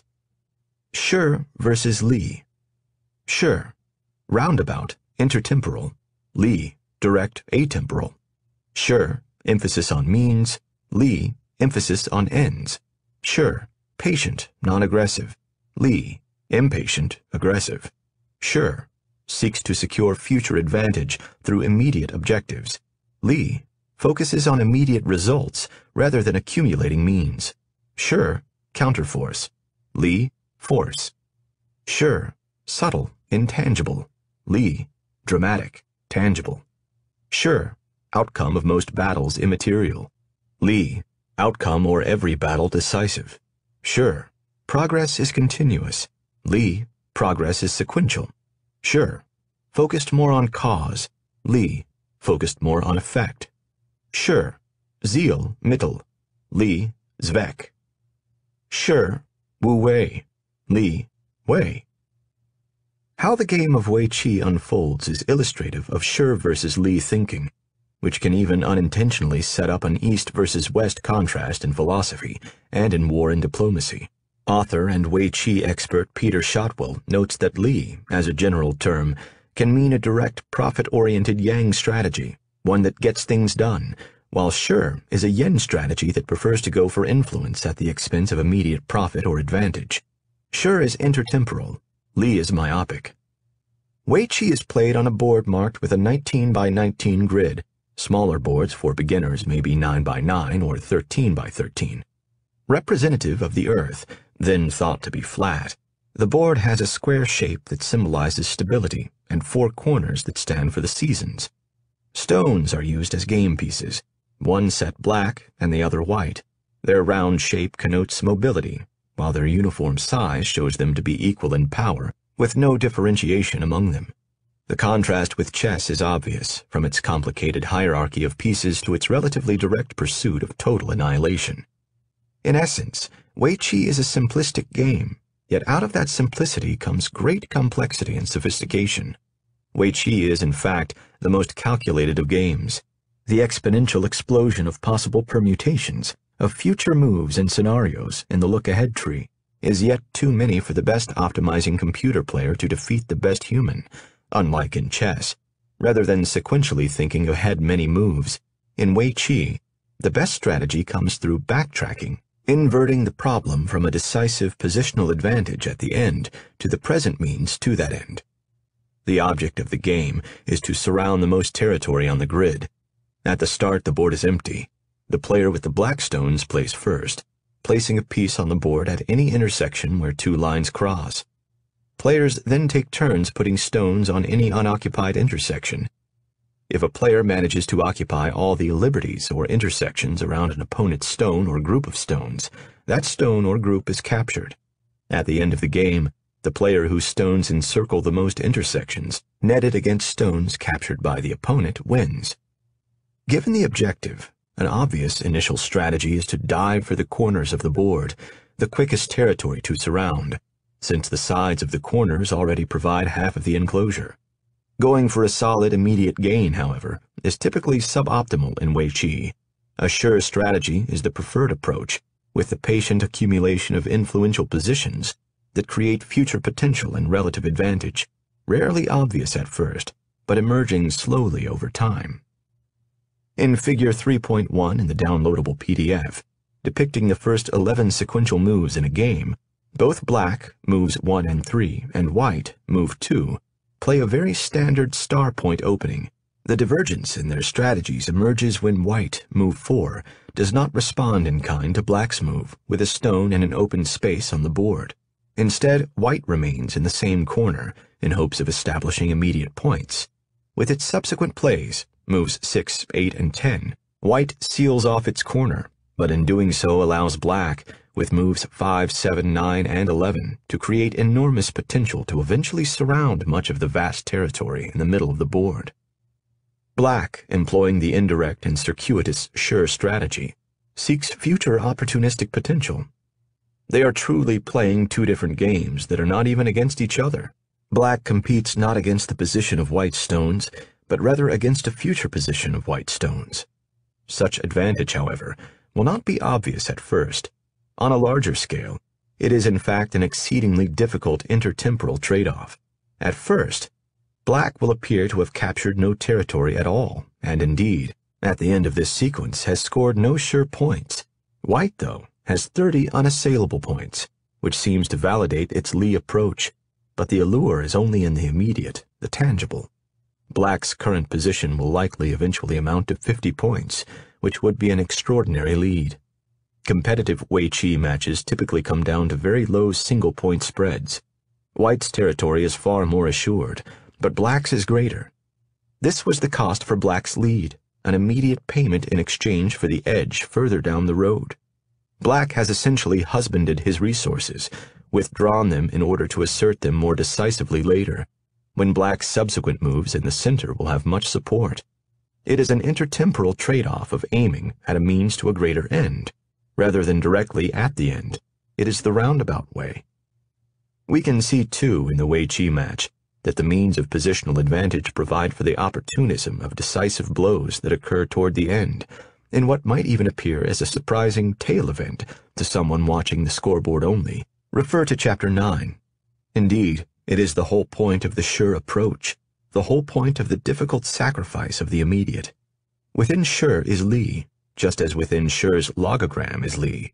After being loaded and drawn, the crossbow must be fired, because if it were never fired, it would not be sure. In the opening sequence in Figure 3.1 of the downloadable PDF, we see in the Weiqi board perhaps the purest example of sure that I could ever imagine. Sure in its perfection. Real-world examples are everywhere, but much subtler. What is clearest in this ideal is that sure actually requires Lee in the opposition in order to be effective. It is the hungriness and immediacy of the latter that provides the edge to the former, much like Lou Burdett from Chapter 1. A Weiqi match between two opponents employing the same such strategy is a far different game altogether, and far more difficult for black. A common thread, from east to west. From the culture and philosophy of ancient China, we move on to Napoleonic Europe, which, like the Warring States period, saw bitter battles for domination and advancements in the art and technology of warfare. And, like ancient China, this era in European history had an incomparable military scholar and scribe, Carl Philipp Gottlieb von Clausewitz. There is confusion around the spelling of Clausewitz's names, but we will follow what is written on his tombstone. Clausewitz was a child of war, born in 1780, at a time when revolutions reshaped the political landscape of Europe and North America, and gave rise to despotic powers in the person of Napoleon Bonaparte. At the age of 13, Clausewitz entered the Prussian army as a Fahnenjunker cadet, and by 1793 through 1794 was part of the Prussian forces in the first coalition against Napoleonic France. The Prussian ruler Frederick the Great had kept the officer corps free of commoners, thus Clausewitz and his brothers could only be accepted as officer cadets after the king's death in 1786. Although born into a middle-class family, as opposed to the aristocratic Junkers, Clausewitz and his brothers eventually became generals, and thus rightfully earned the nobiliary particle von that their father added to the family name, perhaps with a fictitious claim to some ancient noble tie. In 1826, the family's right to the claim of nobility was affirmed.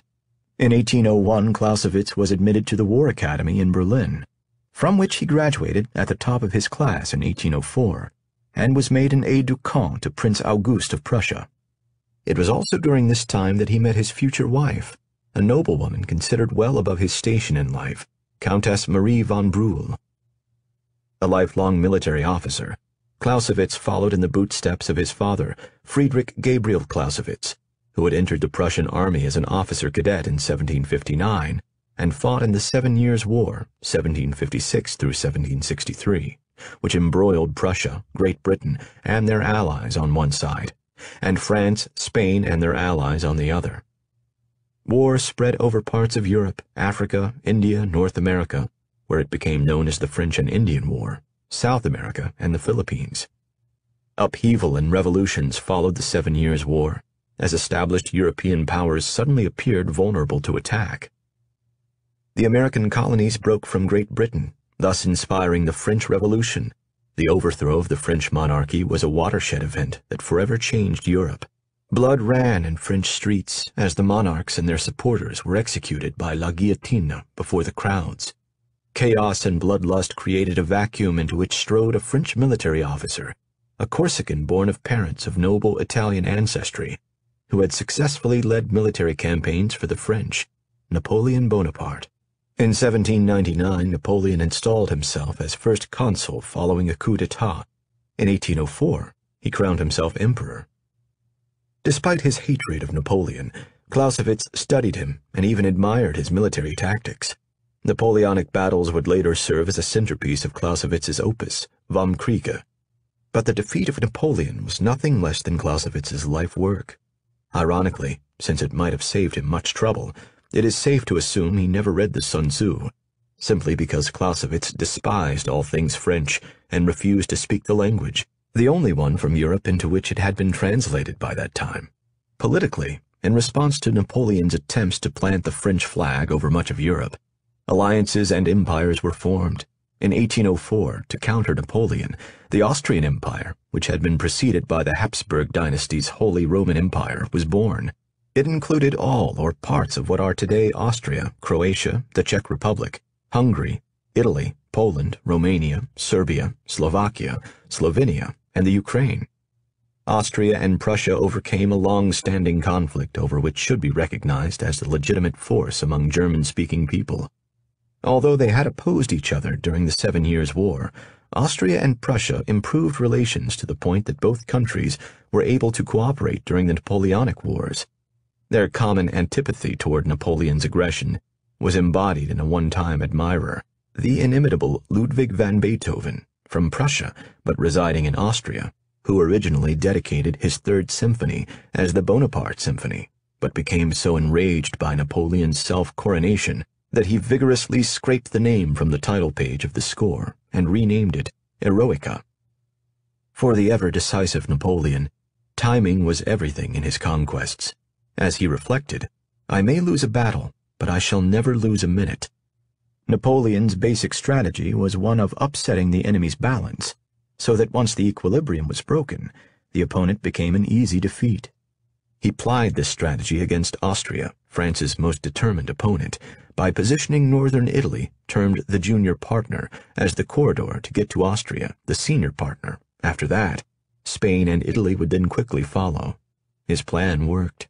By drawing Austria's forces into successive offensives against him in Italy and defeating them there, he gained 12 months later an open road into Austria. Clausewitz received a first-hand view of Napoleon's strategy in a battle against French forces in 1806. Prussian soldiers were overpowered, and Clausewitz and Prince August were captured.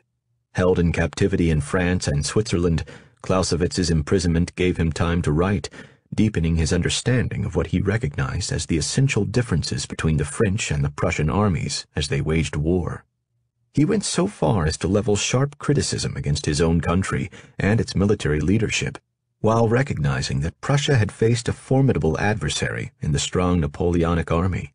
Yet Clausewitz could not help but conclude that French victory was due less to modernity or numerical weight than to Napoleon's genius abetted by the intellectual poverty and moral cowardice of his opposition. Clausewitz's criticisms of the Prussian military were considered so inflammatory that they were not published in Germany for nearly 70 years. Clausewitz's captivity lasted until 1808, when he returned to the Prussian army as an assistant to General Gerhard von Scharnhorst, who is credited with the creation of the modern general staff system, and Clausewitz, in turn, was credited with helping to reorganize the army, whose structure and leadership he had so pointedly criticized. In 1810, Clausewitz was appointed a professor at the Academy of War in Berlin. Also that year, he and Marie married, apparently having overcome her mother's reservations about the suitability of the match. Letters chronicling their courtship showed another side of Clausewitz, far different than the cold-hearted military strategist as he has sometimes seemed to be. In love, Clausewitz became a poet, clearly influenced by the Romantic era, which valued aesthetic experience, intuition, and emotion, rather than the rationality of the Age of Enlightenment that was associated with the French Revolution.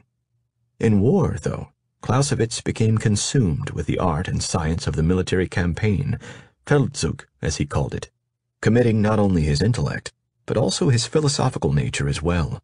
He was clearly influenced by the German philosophers of his time, especially the great Immanuel Kant, from whom he learned two forms of truth, formal and material. In Vom Kriege, he brought both together and used logic to produce abstractions, while remaining very much opposed to learning from history, understanding that, particularly on the battlefield, no circumstances or events are ever the same. Thus, Clausewitz can be seen as Kantian, while in substance, perhaps, one should say he was more like Wilhelm Friedrich Hegel, who played a major role in establishing German idealism. As biographer Peter Parrott wrote of Clausewitz, German philosophy gave him the means of subjecting war to logical inquiry. In his conviction to put a stop to Napoleon's conquest for total control of Europe, Clausewitz was a man of action. When Prussia refused to fight France due to a short-term alliance between the two countries, a disgusted Clausewitz joined the Russian army in 1812, a foray that earned him a brief mention in Leo Tolstoy's War and Peace about the French invasion of Russia. However, his actions took him forever out of favor of the Prussian king, Friedrich Wilhelm III, who thenceforth viewed him as a mutineer and revolutionary, even after the alliance with France ended and Clausewitz was reinstated in the Prussian army in 1814. When Prussia waged war against Napoleon, Clausewitz served under the command of General Johann von Thielmann at the Battle of Wavre in 1815, the last major military action of the 100 Days Campaign and the Napoleonic Wars, in which Prussian troops dealt a decisive blow to Napoleon's forces, thus preventing additional French soldiers from joining the fight at Waterloo. After Waterloo, a defeated Napoleon was sent into final exile on the island of St. Helena in the South Atlantic, where he died in 1821. As for Clausewitz, despite a promotion to the rank of Major General in 1818, he too faced a banishment of sorts as he failed to curry any favor with the king. He was assigned to a desk job at the War College, an administrative post he would occupy for the next 12 years, and was expressly forbidden by the king to make any changes in the curriculum of the academy. Thus, as one historian wrote of him, Clausewitz, the man of fire, was reduced to tending embers. He would have most happily retired to a country farm to peacefully write, were it within his means. Those long years at the War College, however, allowed Clausewitz to spend hours each day contemplating his boundless notes from the front and composing them, in many cases more than once, into an exhaustive, if perhaps sometimes discordant compilation. In 1830, Clausewitz finally saw military action again, with an appointment as chief of staff as the Prussian army mobilized on the Polish border, in response to a crisis in Poland and unrest elsewhere in Europe that raised concerns of another major European conflict. When cholera broke out in the region in 1831, Clausewitz commanded the army's efforts to construct a sanitary zone to contain the deadly disease, but soon fell victim to it. Upon returning home, his spirits and his health seemed better for a short time, and he and his wife passed 8 days together. On the 9th, he fell ill again, showing signs of cholera, and at the age of 51, died after apparently suffering a heart attack. Following his death, Marie, assisted by her brother and 2 of Clausewitz's friends, arranged for the publication of his writings, with the first manuscripts appearing in 1832, and several more to follow before Marie's death in 1836. Unfortunately, for all her devotion to her husband and his work, Marie was not a professional editor, as the uneven, disjointed, and incomplete manuscript attests. Following Marie's death, the last two installments of Clausewitz's writings were published. An Attack of Misunderstanding. Despite the genius of Clausewitz's insights, military historian Ralph Peters called Vom Kriege one of the most enduring texts of the era, save only Goethe's Faust. In its unfinished state, it became one of the most misunderstood books of the last 2 centuries. Quoted by many but read by few, Vom Kriege has been the target of misinterpretation and caustic attack. Clausewitz's most notable and vocal critic, Liddell Hart, waged a war of words against Vom Kriege with his own work, Strategy, the Indirect Approach, first published in 1954, 101 years after Clausewitz's death. An English infantry officer who had been gassed during World War I, Hart had retired from the Army as a captain in 1927 and spent the rest of his career as a military writer. At one point, he worked out for himself the plans for D-Day and wrote a critique of them, which he circulated among military officers and politicians, thus prompting Winston Churchill to call for his arrest for treason and suspicions of being a Nazi sympathizer. Instead, Hart was kept under surveillance, but later was exonerated and then knighted in 1966.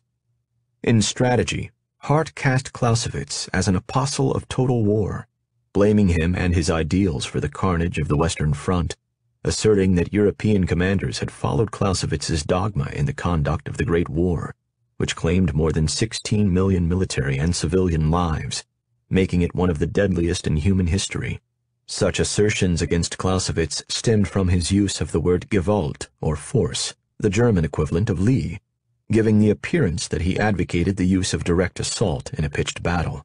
As Hart asserted, accepting the Prussian philosopher of war, Clausewitz, as their master, they blindly swallowed his undigested aphorisms such as, "The bloody solution of the crisis, the effort for the destruction of the enemy's forces, is the firstborn son of war.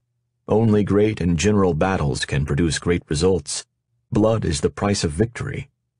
As a rebuttal to Clausewitz, Hart offered what he called the indirect approach to military strategy, believing it to be far superior to the direct assault that depletes the attacker and strengthens the resistance of the attacked. An indirect assault on a strategic point, Hart argued, weakens the opponent and thus avoids the high casualty rates that result from an all-out offensive against the enemy's entrenched positions. Hart's indirect approach was meant to discredit Clausewitz, whom he portrayed as advocating the straight-ahead bashing of armies in battles to the death. Hart's view, however, was skewed to the point of inaccuracy, and dare I say he got Clausewitz precisely wrong. In Notice of 19 July 1827 in Vom Kriege, Clausewitz described 2 kinds of war, one to overthrow the enemy, and the other to occupy some frontier districts to be annexed or used for bargaining during peace negotiations. Hart also failed to recognize in Vom Kriege the dual nature of war. On one hand, absolute in its violent tendencies, and, on the other, limited by the political aims of those who use war as a political tool. Such duality of linked but disparate concepts, strategic, tactical, absolute, limited, attack, defense, and so forth, were part of the philosophical arguments of Clausewitz's time. Thus we can side with Clausewitz's defenders and their more recent analyses. The blame for the massive armed clashes and carnage of the Great War, as well as even of the wretched Nazis who also revered him, cannot be laid on Clausewitz, but rather on the generals and commanders who interpreted and applied his theories for their own purposes. If Clausewitz is at fault at all, it is because of the difficulty of understanding his text. On War, an Indirect Strategy. Clausewitz's Vom Kriege is a dialectic approach to war, starting with the most basic premise, with a first chapter entitled, "What is War?" In it, he rejected the abstruse definitions of war used by publicists and offered instead the image of 2 wrestlers. Each strives by physical force to compel the other to submit to his will. His first object is to throw his adversary, and thus to render him incapable of further resistance. Was Clausewitz, too, using Twee's show as his central metaphor? He later describes military engagements through Handeln, which today refers to an exchange or trade, as preliminary in order to acquire an advantageous position, things which cannot be regarded as the destruction of enemy's force, but only leading up to it certainly by circuitous road, but with so much the greater effect. The possession of provinces, towns, fortresses, roads, bridges, magazines, etc., may be the immediate object of a battle, but never the ultimate one. Things of this description can never be looked upon otherwise than as means of gaining greater superiority, so as at last to offer battle to the enemy in such a way that it will be impossible for him to accept it. Therefore all these things must only be regarded as intermediate links, steps, as it were, leading up to the effectual principle, but never as that principle itself. Handeln were the building blocks of war, both the immediate aims and the springboards towards the ends. Thus war was conducted through the interplay of tactics and strategy. In reading Clausewitz, it is often difficult to say where his tactics stop and strategy begins. Given the weighty, oftentimes incoherence of the tome, Clausewitz used a type of German that favored the past tense and produced long, confusing sentences. It becomes impossible and even irrelevant to say. In his study of strategic military history, he concluded that Swedish King Gustavus Adolphus, fighting in the 30 Years' War, 1618 through 1648, was the first to demarcate, in practice, strategy from tactics, making him the father of military strategy. Having never read the Sun Tzu, Clausewitz was wrong, of course. To Clausewitz, the method of war was the employment of the available means for the predetermined end. An Aristotelian teleological framework made Clausewitzian with his additional concept of zeal, the intermediate aim. Clausewitz's zeal made clear that the very purpose of battle was not in achieving the ends of victory, the triumphant reward, but rather in acquiring the means to the ends. Thus, the aim of the battle was not absolute victory, not the ultimate end of peace. The aim of the battle was the means it afforded toward that ultimate objective. As these means are often far removed from the ends, both in time and space, they are often exceedingly indirect, the very paradoxical indirect efficacy of the Sun Tzu, and the path to Clausewitz's decisive victory in war is a protracted, roundabout path. He understood what it meant to go right in order to go left more decisively. One cannot help but think back to the Conifer's withdrawal to the rocky, isolated places, so that they might one day occupy the fertile land from which they retreated. Even ultimate ends identified by Clausewitz had a nested relationship, as the Zweck of winning the war was subordinate to a higher Zweck, the goal or end, also translated as purpose, of a lasting peace. Such higher-order ends were known as Grand Schur to the Daoists. When Clausewitz spoke of absolute war, it was not as an advocate for the bloody conquests of annihilation. Rather, he cautioned that a final peace must be ever present in the mind, moving backward from that end and focusing on the intermediate positioning to achieve it. Die Mittel, means, also translated as instrument, just as the Sun Tzu instructs to go back to the subtle earlier steps to determine that which makes victory easy to win. Many translations have been less than rigorous in the distinctions between zeal and Zweck, calling them aims, objects, ends, and goals.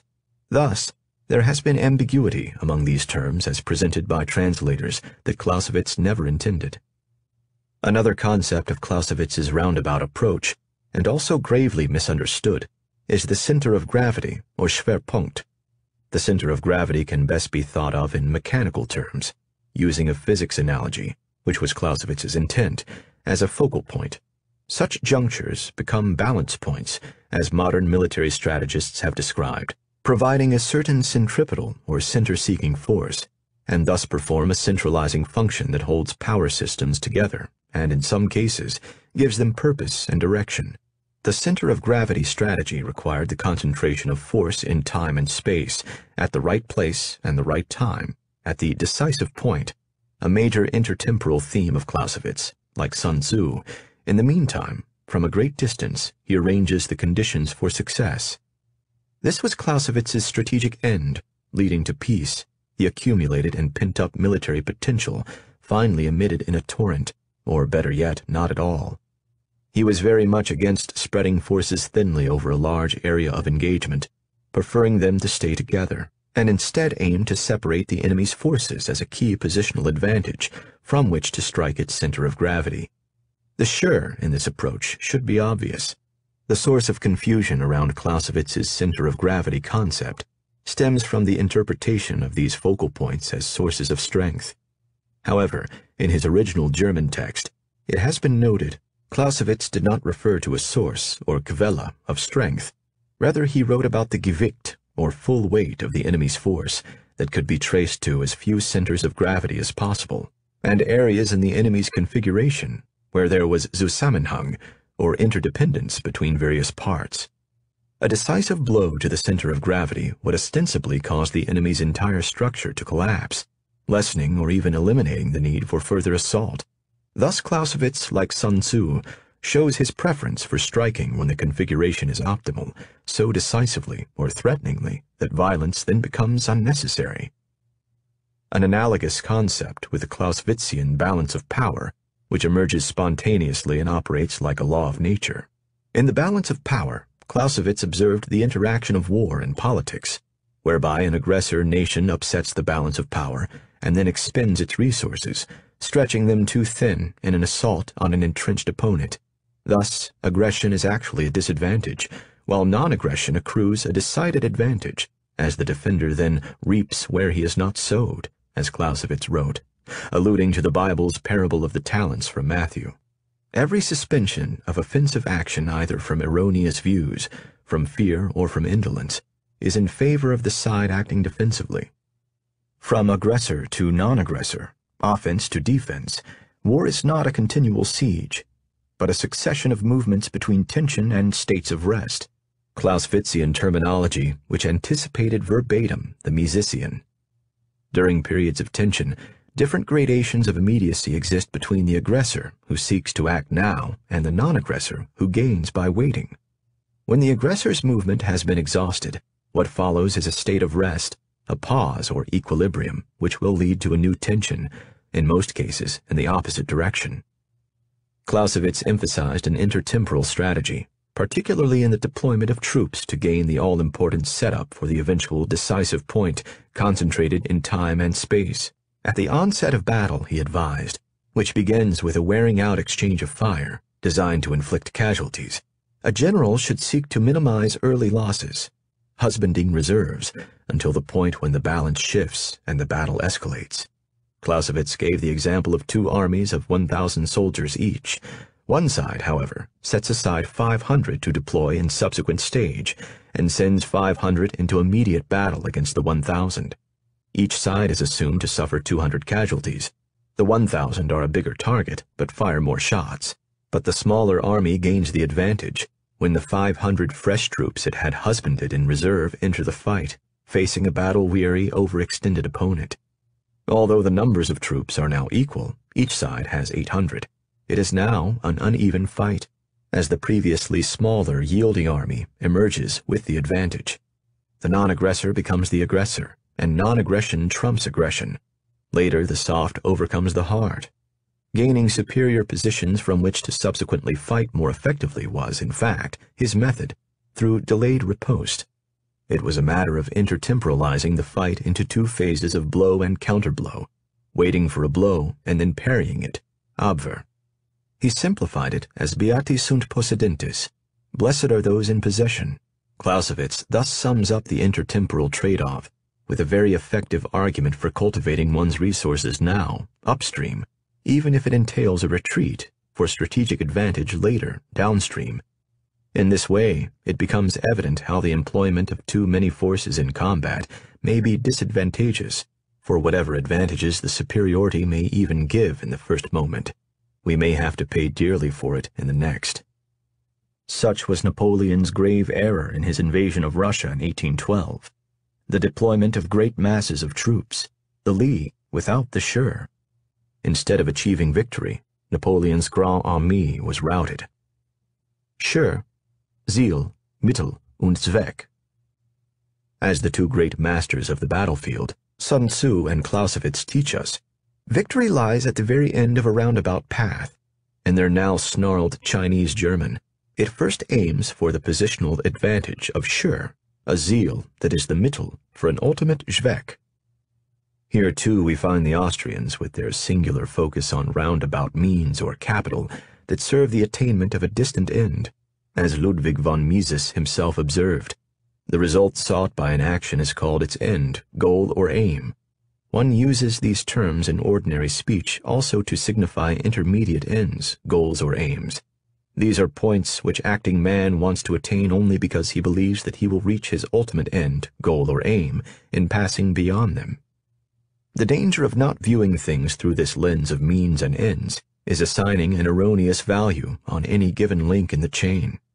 If we perceive things as separate, in essence, mistaking zeal for Zweck, we focus only on the immediate, what can be seen, and we lose our depth of field. We lose any appreciation for that which cannot yet be seen.